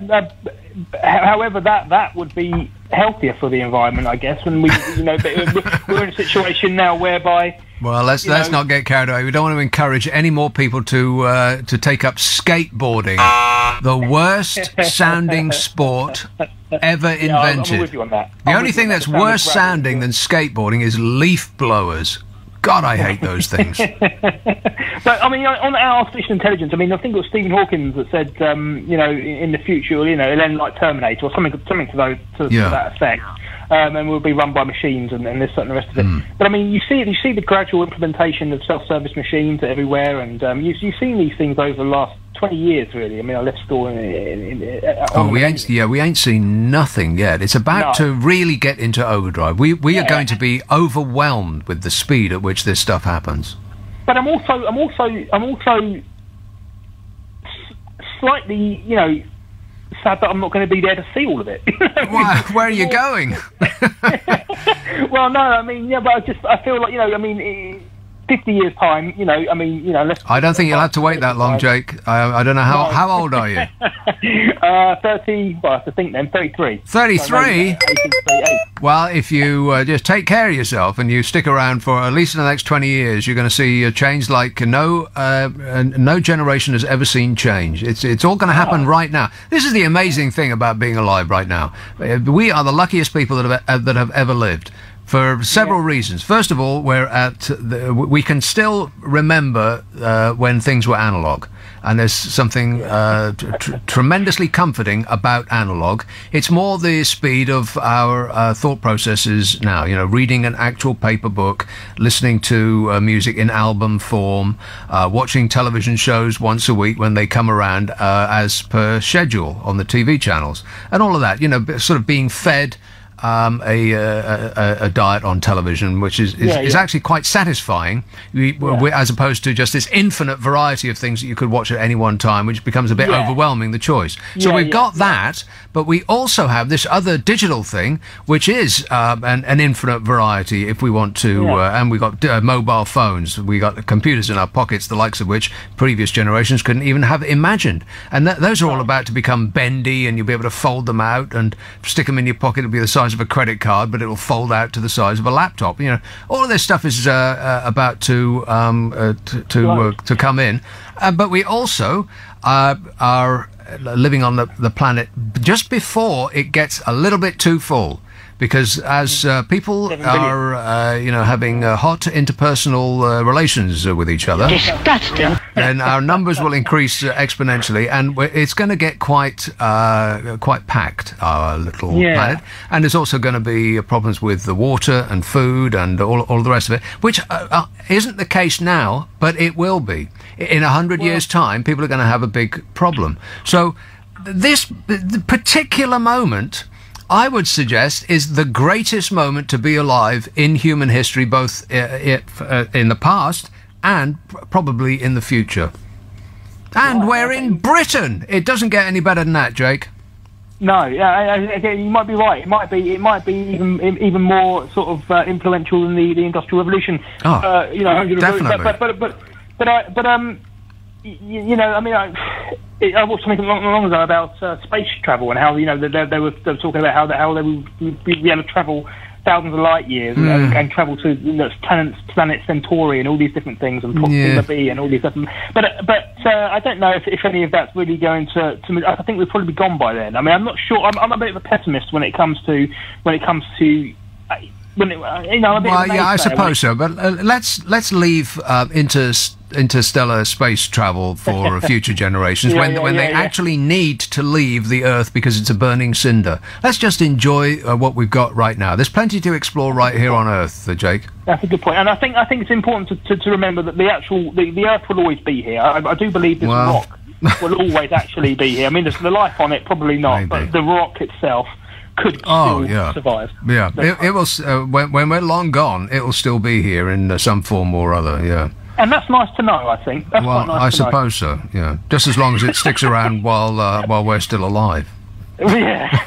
All right, thanks a lot, Jake. Good talking to you. It can only be attributable to human error. Pretty much everything can be attributable to human error. Everything that is bad. Everything that is bad and sad. And the only way that we can face the future and actually profit from it in some way, shape or form is by education. Pink Floyd were wrong. Hey, you teacher, don't leave them kids alone. Rock and roll! And Jeremy Corbyn seems to be the person who is saying smart things about education. We need more educating in this country because whatever we're doing now ain't working that well. I mean, just listen to me. It ain't working. Not nor nothing. And making it more expensive doesn't seem to be... how can that possibly be the answer? Making it more expensive than almost all of our major competitors, apart from America. And nobody should follow America about doing anything. You are going to love President Trump. Particularly that. I think the only country in the world that has a more expensive education system than we do is America. Why are we following the worst examples? Just curious. Jeremy Corbyn on this radio station said that tuition fees would have already been abolished if the Labour Party had won June's general election. Would you like to take the referendum again? No. Oh, okay. He said Labour would end tuition fees for colleges and universities and adult education. Well, that seems pretty clear. He said, we would therefore grant free education for everyone to go through to degree level. And some people from opposing parties said, as with one voice, as though it's the stupidest thing that anybody ever heard. Free education? Why would anybody want that? They thought.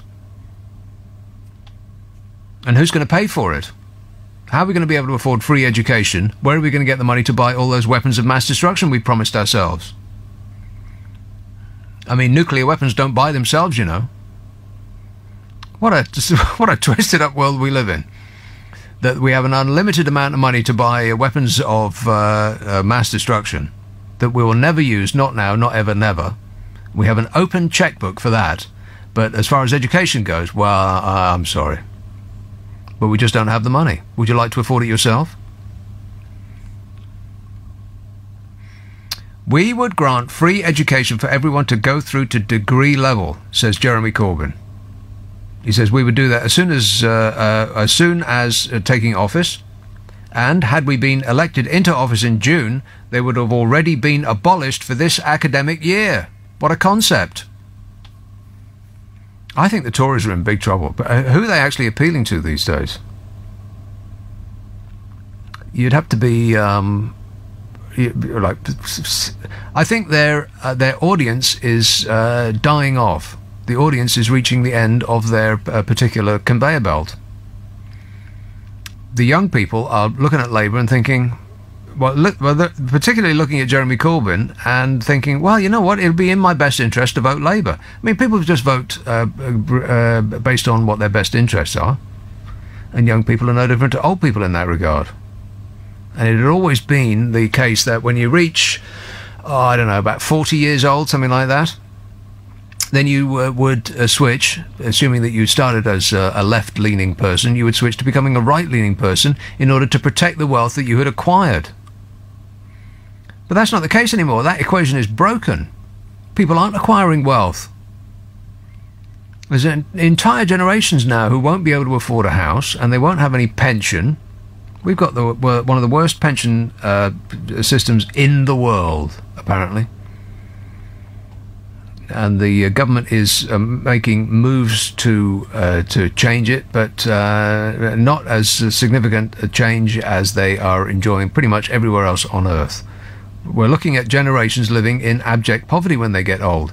So this idea that at about 40 years old, people start to come to their senses and vote Conservative, that's not going to happen anymore. Because as previous generations have done, they've got houses and they've had children and they've got a little bit of money saved up and they've got a pension coming in and they're doing really well. Why would they vote Labour? They have to be off their chump to vote Labour in those circumstances. They're going to vote Conservative because, I'm all right, Jack, and I want to keep what I've got. But like I said, that equation is broken now. But people they haven't got the money to acquire houses. They're going to be a generation rent for their entire lives. And so the Conservatives' natural audience, their natural well of support, is going to be dry. Because there isn't going to be the number of people who have acquired some degree of wealth that they want to maintain, they want to keep. I think they're looking at decades out of power. And what's extraordinary is that Labour, with a man with a weird beardy like Jeremy Corbyn, a man who the right-wing press have heaped opprobrium on like nobody I can remember ever. The wall of negative publicity that man has suffered at the hands of the right-wing press has just been staggering. And he's still more popular than our current Prime Minister. It's unbelievable. Imagine what Labour would be in the polls if they actually had somebody popular as their leader. Or maybe not popular is not the right word. Maybe more acceptable to the general population. There, I'll put it like that. Maybe if Jeremy Corbyn shaved once in a while, might be a good idea. Bought himself a suit. Cut down that the foliage outside his front door, so he didn't have to hack his way in and out of his house. That might be a better look. But I don't know. It seems to make perfect sense to me. Maybe not for all subjects. I mean, if you want to do I don't know. If you want to study the Aztecs to master's level, well, maybe the nation shouldn't be, subsidising you for that. But science, I mean, come on. Physics, of course. Why aren't we providing free or at least heavily subsidised education for people who want to do subjects that will actually benefit the nation in the long term? Why on earth does it cost as much to study a dopey, wishy-washy subject like psychology, for instance, as it does to study chemistry? That makes absolutely no sense to me whatsoever. It makes sense to you, then you'll have to explain it to me. I still haven't got around to that letter that Donald Trump allegedly wrote to himself, detailing why women are so attracted to Donald Trump. It's great. I'll get to that in the next hour. You'll have to remind me, though. I'm directing that comment to my glamorous assistant, because I just keep forgetting. I'm all wrapped up in the future. Correct. Lax says, Lax, that's L-A-K-S, crying out for more robots to improve everything, I feel, is short-sighted. What? He or she says all efficiency and slick and bereft of any humanity. I would much rather to be able to walk to a good library and pub. Let's instead argue for better local communities. Well, local communities are what you make yourself, surely. Don't wait for somebody else to make your community better. I think that's something you have to do for yourself, isn't it? And as for the bereft of any humanity, well, until they are smart enough to program themselves, we, meat sacks, will be programming computers. So they will exhibit whatever humanity we stick up them. So to speak. Chiswick, Joe, Z. Hello, how are you? I'm great, mate. What's up? Good. Well, I mean, I'm thinking back. I'm 53 now. 53? Yeah. You made it? Yes, I did, indeed. And in my time, when I was being educated, we had woodwork, we had metalwork, we had needlework, we had cooking lessons. We had all of these different How did you have things. time for? How did you have time for actual real subjects? Metalwork, biology, chemistry, physics. Yeah. Mm-hmm. You know, we had all of those. And also we had RE, which was a bit of a stretch. I know, no, I didn't agree with that either.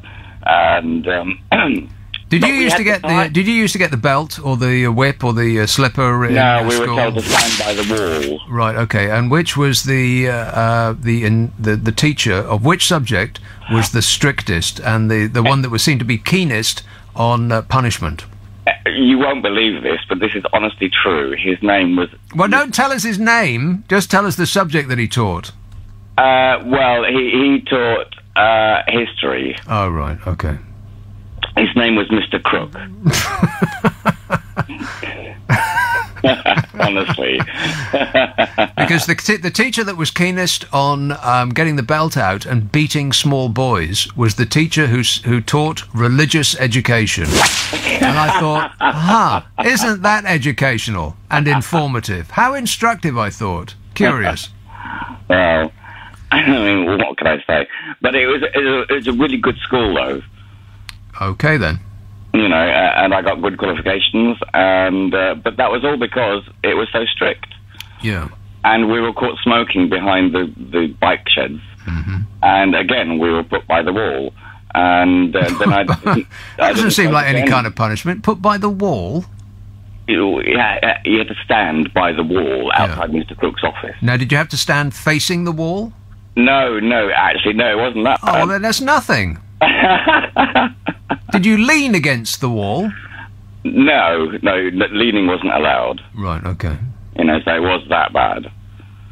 You know, well, that doesn't sound like a punishment to me. I'll tell you what a punishment is. A punishment is taking a leather belt that's about 3 foot long and 1/4 inch thick and about 2 inches wide, split up the middle so that it parted in the air and came together on the palm of your hand so as to inflict... The lashings get worse. And so as to inflict greater pain.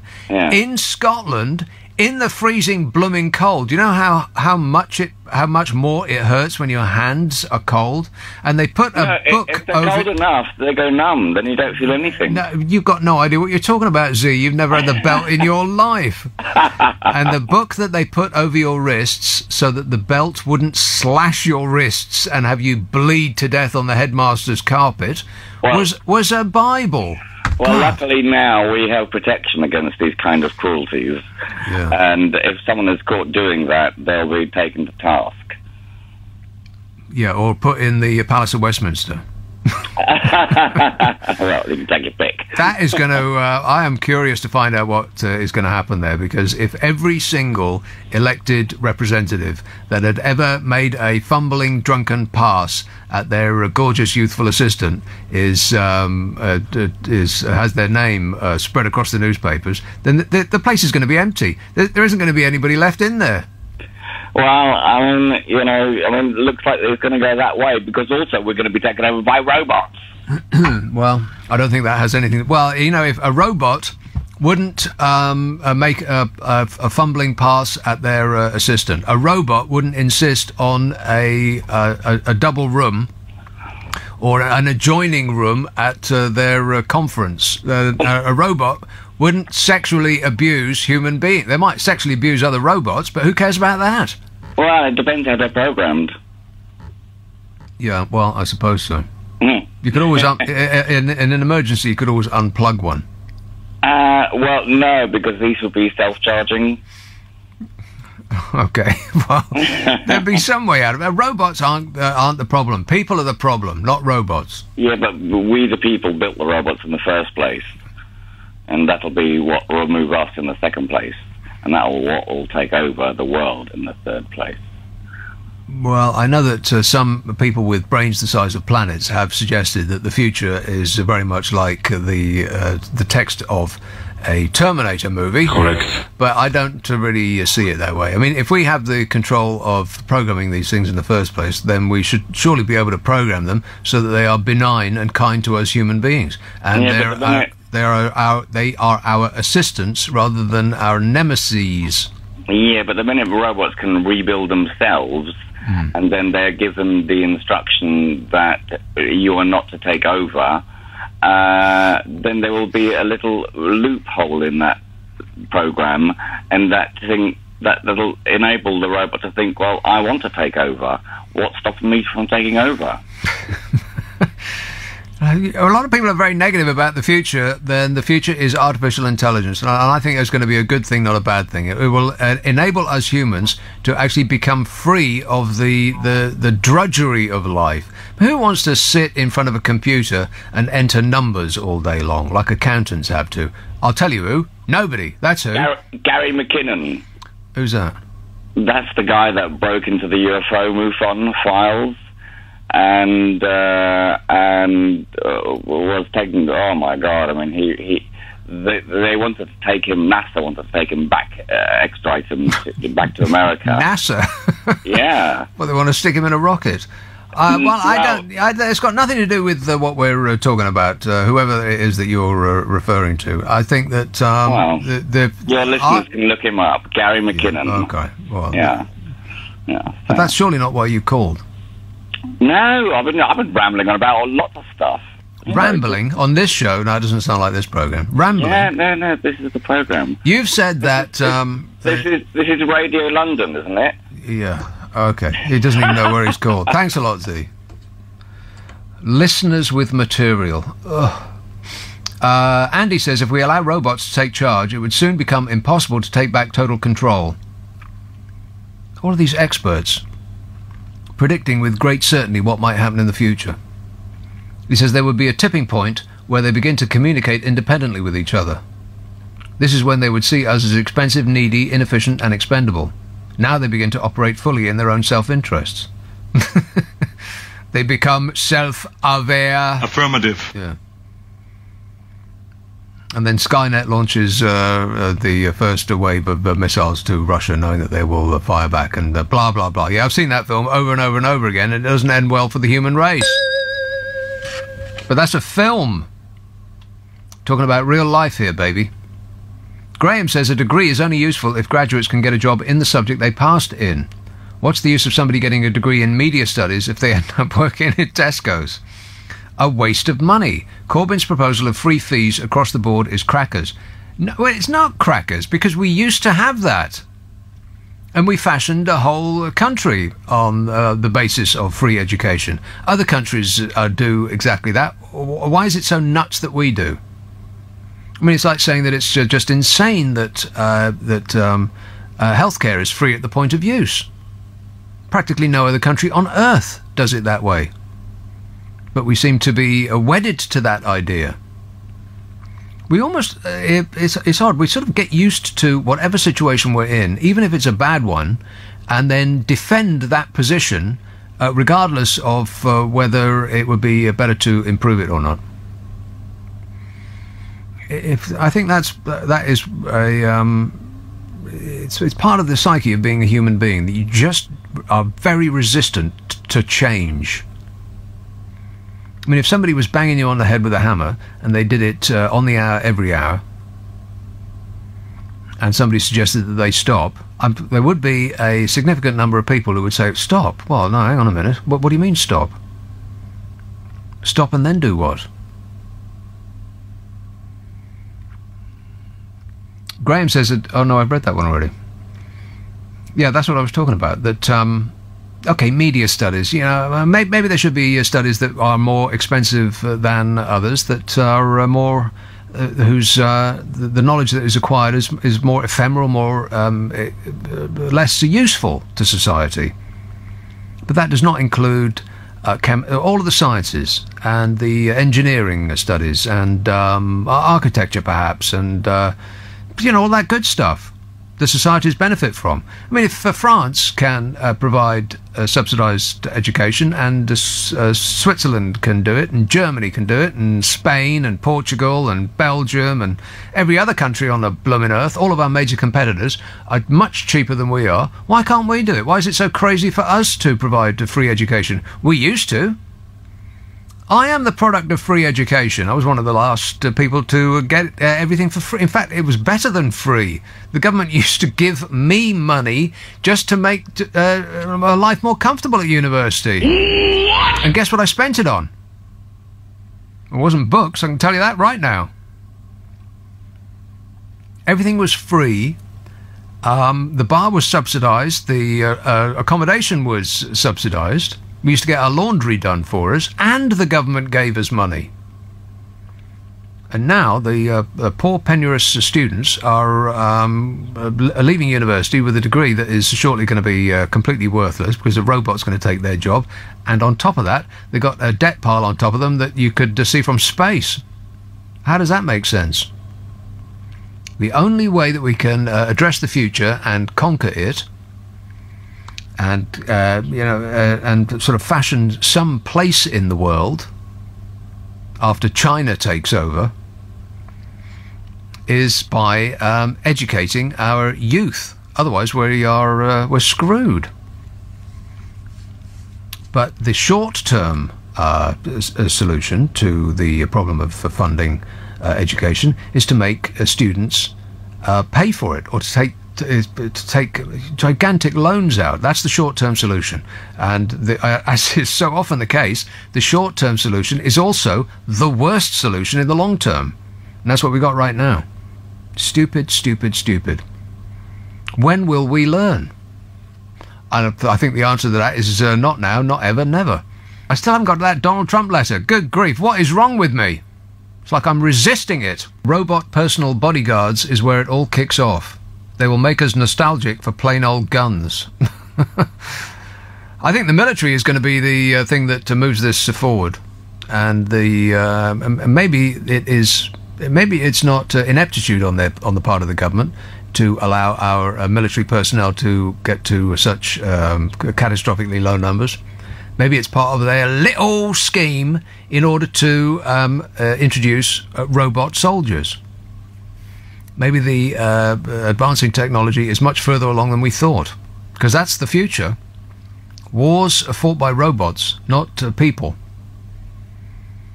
Of course, when robots start shooting other robots, then we better duck and get out of the way. We better skate off to another planet.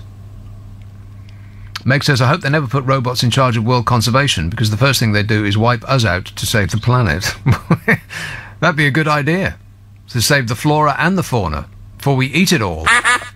Well, it's its fault for being so delicious. That's my excuse. Tony says, Nick, do it yourself. Time may be an illusion anyway. Don't touch that clock. Well, I thought about that. Why do we have to suffer this every blooming year? I mean, unless I'm misunderstanding this completely, we have to suffer the next, 6 months in almost perpetual darkness just because a handful of Scottish dairy farmers don't want to fumble around in the dark for a teat. Have I got that right? And that's it. Why do the rest of us have to suffer? Every year this comes around, and I believe that the politicians will never do anything about it, because if they do, there will be a negative consequence. There'll be an accident on the road, or a farmer will grab hold of what he thought was a teat. Turned out not to be. And it will hit the news, and the politician responsible for changing the circumstance that we find ourselves in will be blamed, which is why they never do anything. They never do anything revolutionary because they're always fearful of being blamed for the change. So they stick with what happens now, regardless of how bad it is. Because if they don't do anything, then they can't personally be blamed for it. If they do something, then it's all their fault. So we're in this sort of this position of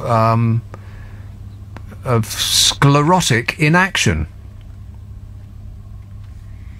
And if you're wondering, by the way, where all the money goes to when for students pay £9,000 a term, which would put me off, and I bet it would put you off too. The people that went through university and didn't think twice about it because it was all free, and virtually everything about it was completely subsidised. I probably wouldn't have gone. Why would I have gone to study psychology, for crying out loud? What use is there in that?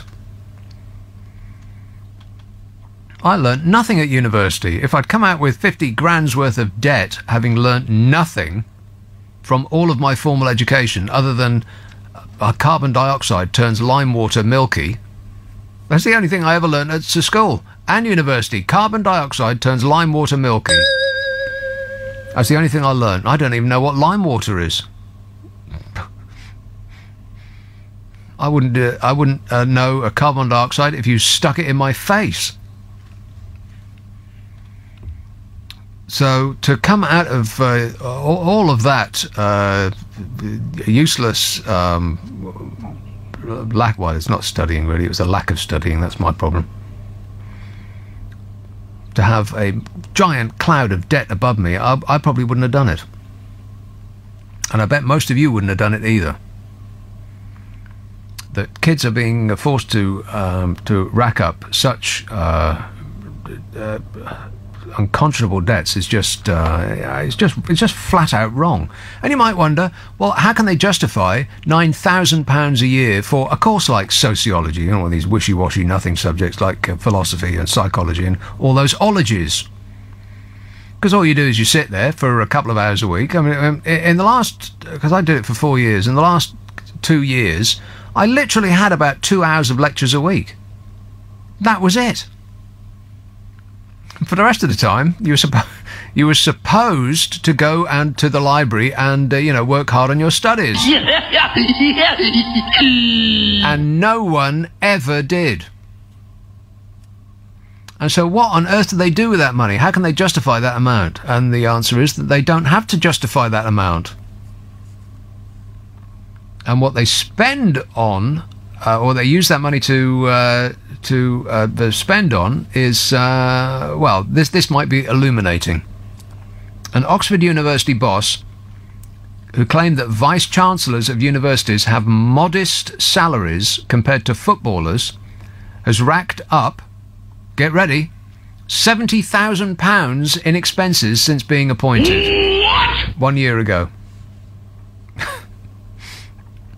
70 grand.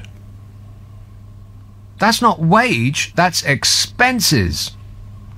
And of course vice-chancellors of universities have modest salaries compared to footballers. They're a preposterous thing to say. You might as well say they have a modest salary compared to Bill Gates. They're not footballers. They're not in the entertainment racket like footballers are. You know, all of these people used to get by on actual modest salaries. This was before the universities had this waterfall of cash coming through their door. You could say the exact same thing about the people that run the railways. They all used to get by on what an ordinary, reasonable human being would call a modest salary. But as soon as the companies went private, suddenly they decided that they were experts in great demand, and they awarded themselves fabulous pay rises. And to be fair, you and I would have done the exact same thing in the exact same position if we could have got away with it. Figures obtained by the university's newspaper Cherwell revealed that Professor Louise Richardson's air travel alone, she is the Vice-Chancellor of Oxford University, her air travel alone came to nearly £57,000 since January 2016. Not even Judith Chalmers flies that much. This Freedom of Information request showed that she claimed £10,000 on accommodation costs. What, did she stay in a hotel or buy one? Earlier in the year, the Oxford Vice-Chancellor, Professor Richardson, was mocked by Universities Minister Joe Johnson after claiming that Vice-Chancellors are low-paid compared to footballers and bankers. Well, she should have been blooming well mocked. A preposterous thing to say for somebody so bright. Joe Johnson, Boris's brother, said that she should not be in her job if she wants to be paid like a footballer. Exactly. You want to be paid like a footballer, be a footballer. Which she can't be because she doesn't have nearly enough tattoos, and there's the whole, not being a man thing. Or being very good at football.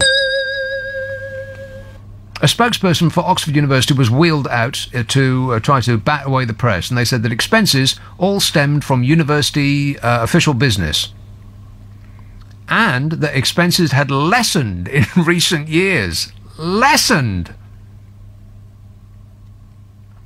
Speaking to the Telegraph, a spokesperson said Oxford University generates £5.8 billion for the UK economy every year, which sounds ever so much like, don't question us, peasant. They then said that the Vice-Chancellor travels in economy class on short-haul flights and usually in standard class for train journeys. How can you spend 70 grand on economy flights in 1 year?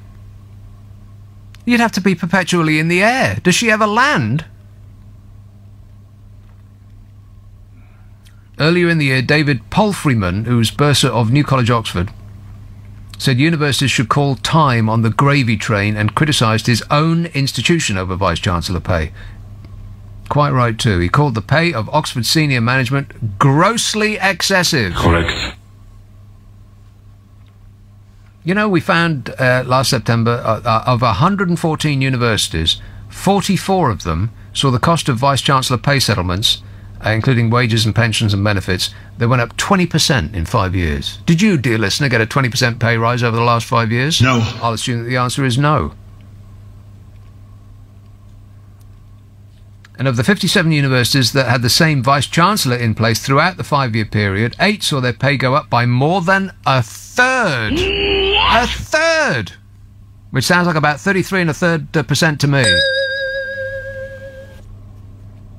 And, as you would expect, of course, rank-and-file academic staff, in contrast, lost out over the same period that their bosses had stratospheric pay rises. Well, ain't that always the case? The workers saw their salaries drop in the same period, in real terms, by 2.8%. The workers' salaries went down, and the bosses went through the roof. Huh. And all of this happened since the vast money-making scheme, the pyramid scheme, that is charging students £9 grand a term. And you might have wondered what the universities do with all that cash. Well, wonder no more.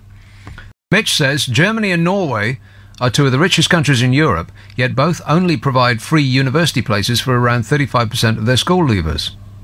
If we do abolish tuition fees in this country, surely we could neither justify nor afford to keep sending nearly half of our school leavers into further education. Well, the afford part is, I would question that. I mean, if we can write an open-ended cheque, I know I keep banging on about this, but it makes absolutely no sense to me. And I think we've just been brainwashed into accepting this.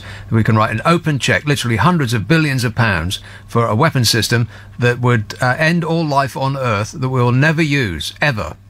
We will never use it. Why on earth does a tiny country off the coast of Europe need such a weapons system, for a start? And, well, if you're right in saying that Germany and Norway give free university places to 35% of their school leavers, well, that's 35% more than we do. You seem to be suggesting that that is a small amount for them. That's a hell of a lot. And I don't think we need to send half of our school leavers into university. That was Tony Blair's idea. You remember Tony Blair, don't you? No! Yeah, that's the fella. That was his little scheme to send 50% of school leavers into university. Now, I've met people, 50% of them would not benefit from a higher formal education.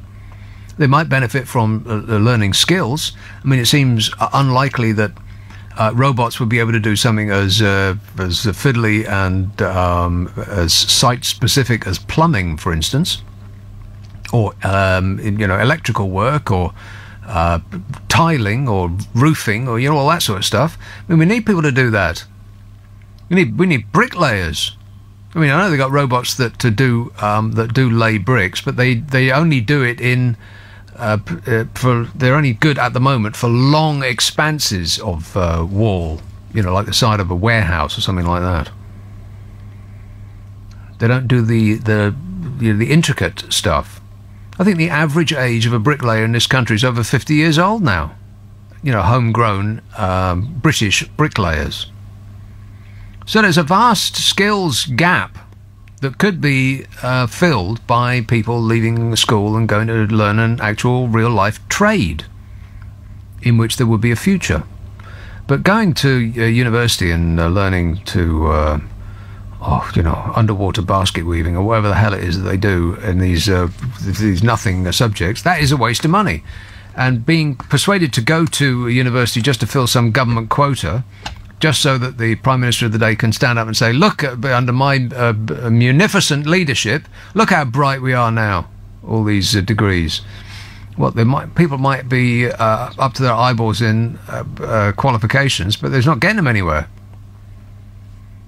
So we don't need to send half of our school leavers into further education. We need to train them in some way, but not at university, perhaps. And if Germany and Norway do send 35% of their school leavers to higher education for free, then they're the future and we're not. Redditch. Oh, Irene. Hello. Irene. Yeah. You've got the time thing wrong way round. A what? When we go, the clocks go backwards. Yeah. Tonight. Mm-hmm. We are going back onto what is Britain's official Greenwich Mean Time. The British summertime, which we're changing from, is the one that was brought in to help the farmers.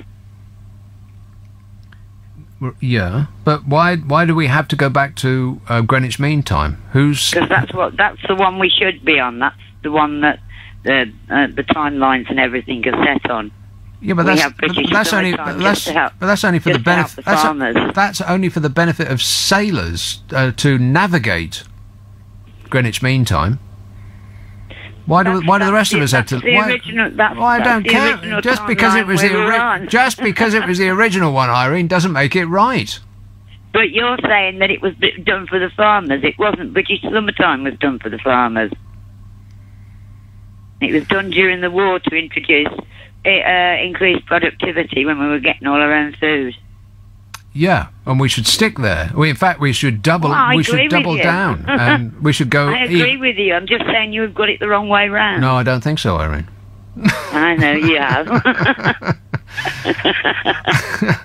So I'm a farmer's daughter. I know the way it works. Right. Well, I don't care about farmers. You know what? The thing with I don't. The thing with cows is they don't know what time it is. They still want milking when the light when it gets light. So it makes absolutely no difference to cows what the actual clock says.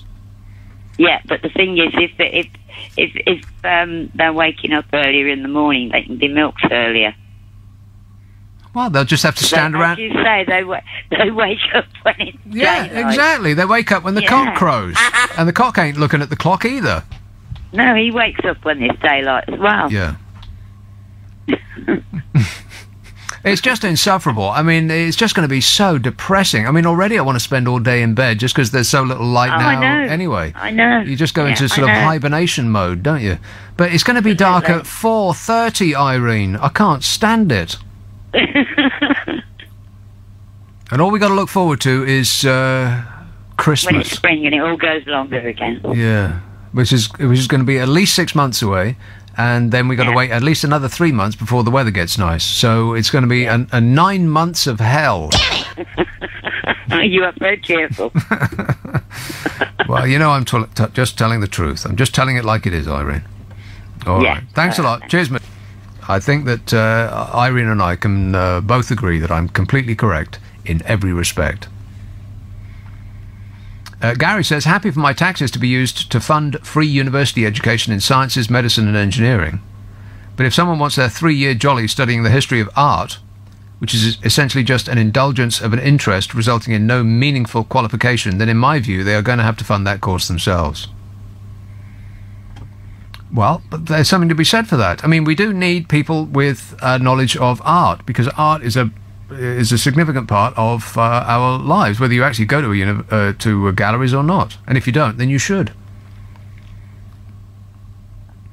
I mean, let's not dismiss the joys in life. Life isn't just work.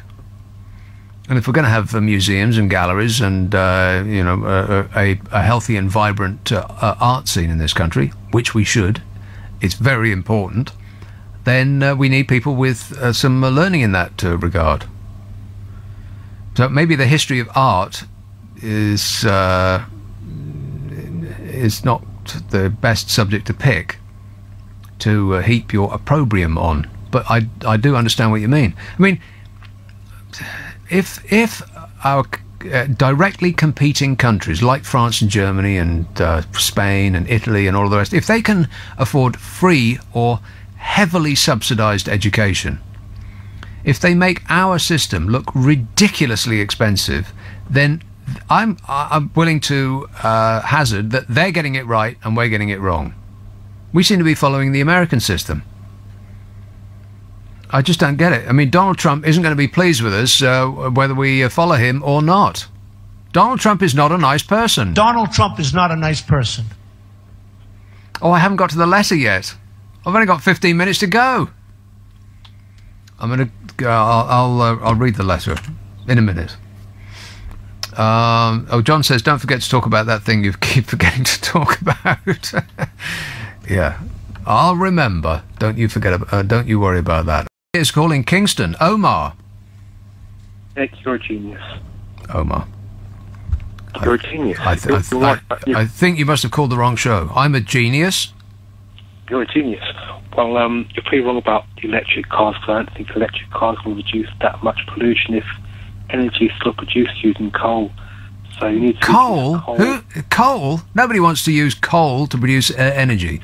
We went coal-free for the first time ever for our daily diet of energy the other week, and we can certainly get fashion a coal-free future. Don't listen to Donald Trump. There's no such thing as clean coal.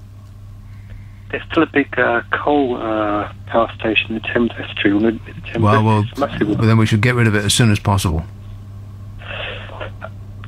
The nuclear deterrent is going to be rendered irrelevant in about 10 years. The Americans are working on an electromagnetic gun which can shoot, I think, ballistic objects out of it coming in. So if it happens to Trident, it won't work anyway. So there's no point having it. So you are a genius. They said this about Star Wars, didn't they? Not the film, about the Star Wars defense capability. You remember Ronnie Reagan? Yeah, the 80s. Yeah, he was dead keen on that. And the thing about all of that, shooting a rocket out of the sky stuff is it probably won't work. No, it's like Americans are developing an electromagnetic gun. Yeah. They're working on it so you can shoot projectiles at a very fast speed. Faster than 3 times faster than anything. Well, they're probably also working on tiny little nanobots that fly, and like mosquitoes, and there'll be billions and trillions of them, and they'll just set them on the country of their choice, and they will fly up your nose, Omar, and scramble your brain like a food processor. That's really happened to me. Well, I'm glad that you called me first. Read that letter. Go to the Trump thing. Oh, the letter thing. Yeah, okay. Don't worry. I've got plenty of time before the end of the show. Don't you worry about that. All right. Thanks a lot, Omar. Nuclear weapons are a complete waste of money. And it's not a little amount of money. It is a staggering amount of money. And you know what? When they press the big green button marked go, they probably won't work. I mean, who would be remotely surprised if that came to pass? This great feat of mechanical engineering, they'll say, oh, Yeah, sorry about that. I forgot to plug it in. It'll be something. And why would we want it to work anyway? What's it for? Why does a tiny, little, relatively insignificant tax haven off the coast of Europe need nuclear blooming weapons? But particularly as our health service is turning away people who are going blind and can't walk. They're actually asking people to give up a room in their house because we don't have enough beds in hospitals. The flu season hasn't even started yet, and you've got hospitals who are sounding the alert because they won't be able to cope when it does. Warning! Warning! Don't get sick. Coverack. Where's that, Tom? Yeah, good evening, Nick. Where's Coverack? Coverack is the southeast coast of the Lizard Peninsula, far southwest UK. Can you smell that smell? I can't, but funny enough, I could smell last night on... I'm a gardener by trade, by the way, Nick. Oh, yes. And driving back last night, I did get a very strong scent of rotten cabbages. Yeah, well, that would be your occupation. Well, no, it was a field next door. They had a load of cabbages. Rotten cabbages, yeah, well, that would be it. Yeah, but that did come in strong. But no, we didn't get that plasticky smell. That's an intriguing situation up there. Yeah, unpleasant. Yeah, very unpleasant. What I'm bringing in about there, Nick, is I was a bit taken aback by your thing about leaf blowers. Yes. Now, I'm a gardener by trade, and I do use said leaf blower. Oh. Yeah, you're part of the problem, Tom, not the solution. No, I find it extraordinary. It completely cuts the time I used to scratch around. Yeah, well, I don't care. Just buy a rake, mate. No, a rake would take you into eternity. Well, I don't care. It would also be quiet while you're working for an eternity. They're the worst sounding things on earth, leaf blowers. I hate them. Nick, in the right hands, they are a boon.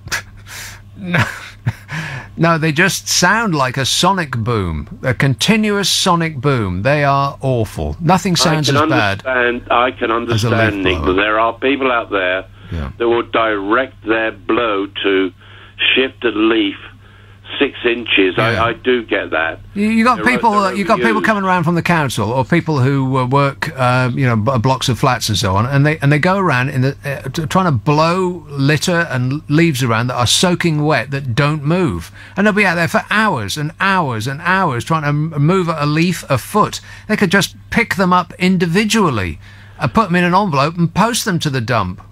I totally agree with you, but like I say.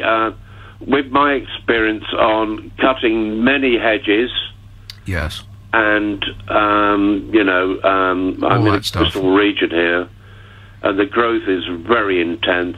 So let me ask you this, you expert gardener, when do you put in Jersey lilies? Because I quite like the idea of something that flowers around this time of year. Jersey lilies, stick them in any time of the year there, Nick. That seems very vague. That doesn't sound like any manner of expertise at all, Tom. That's just a case of experience of when you're in a condition in here in Cornwall, our climate, you can do anything at any time. Right. If you throw the book out the window, Nick. Being subtropical, we have the subtropical vibrations. Wow. You've got subtropical vibrations going on down there. Groovy. Sounds like an excellent place to be, Tom. It is indeed, Nick. Right. Okay, well, thanks a lot, and stop smoking that vegetation. All right. So you can do anything you want in Cornwall. Yowza. I had no idea. It sounds like a place to go, don't it? Just as long as you don't see our ex-Prime Minister David Cameron with his shirt off on the beach, where children can see him. Claire says, I know people who went to university to study law. After their first year, they dropped out as it was too much reading and found it boring. So they're working in retail. All lawyers are about to get fired by robots. And Josh says, degrees in art, outrageous. Before you know it, there'll be art student graduates making multi-million dollars grossing art house movies. Making multi-million dollars grossing art house movies. Or something like that. I think you get the idea. So there's this letter that to Donald Trump. A letter allegedly written by Donald Trump's secretary in 1992 has been unearthed by the magazine called New York. And they printed it along with a lot of other letters to celebrate their 50th anniversary. They're 50 years old, they made it. Not many publications can say that. And it's rebutting an article that apparently suggested that Donald Trump does not treat women well, which was written by a journalist called Julie Baumgold. And the letter was signed by somebody who is supposedly Donald Trump's secretary called Carolyn Gallego. Now, a lot of publications have tried to find Carolyn Gallego, but they have discovered that she cannot be found. She apparently does not exist. Now, you tell me who this sounds like wrote this letter. Now, remember that it's rebutting an article which is apparently written by a journalist called Julie Baumgold in a publication that suggested that Donald Trump doesn't treat women well. And the letter reads, based on the fact that I work for Donald Trump as his secretary, and therefore know him well, I think he treats women with great respect. Contrary to what Julie Baumgold implied in her article, I don't believe any man in America gets more calls from women wanting to see him, meet him, or go out with him. The most beautiful women, the most successful women, all women love Donald Trump. You are going to love President Trump. It sounds a little like Donald Trump wrote that to me.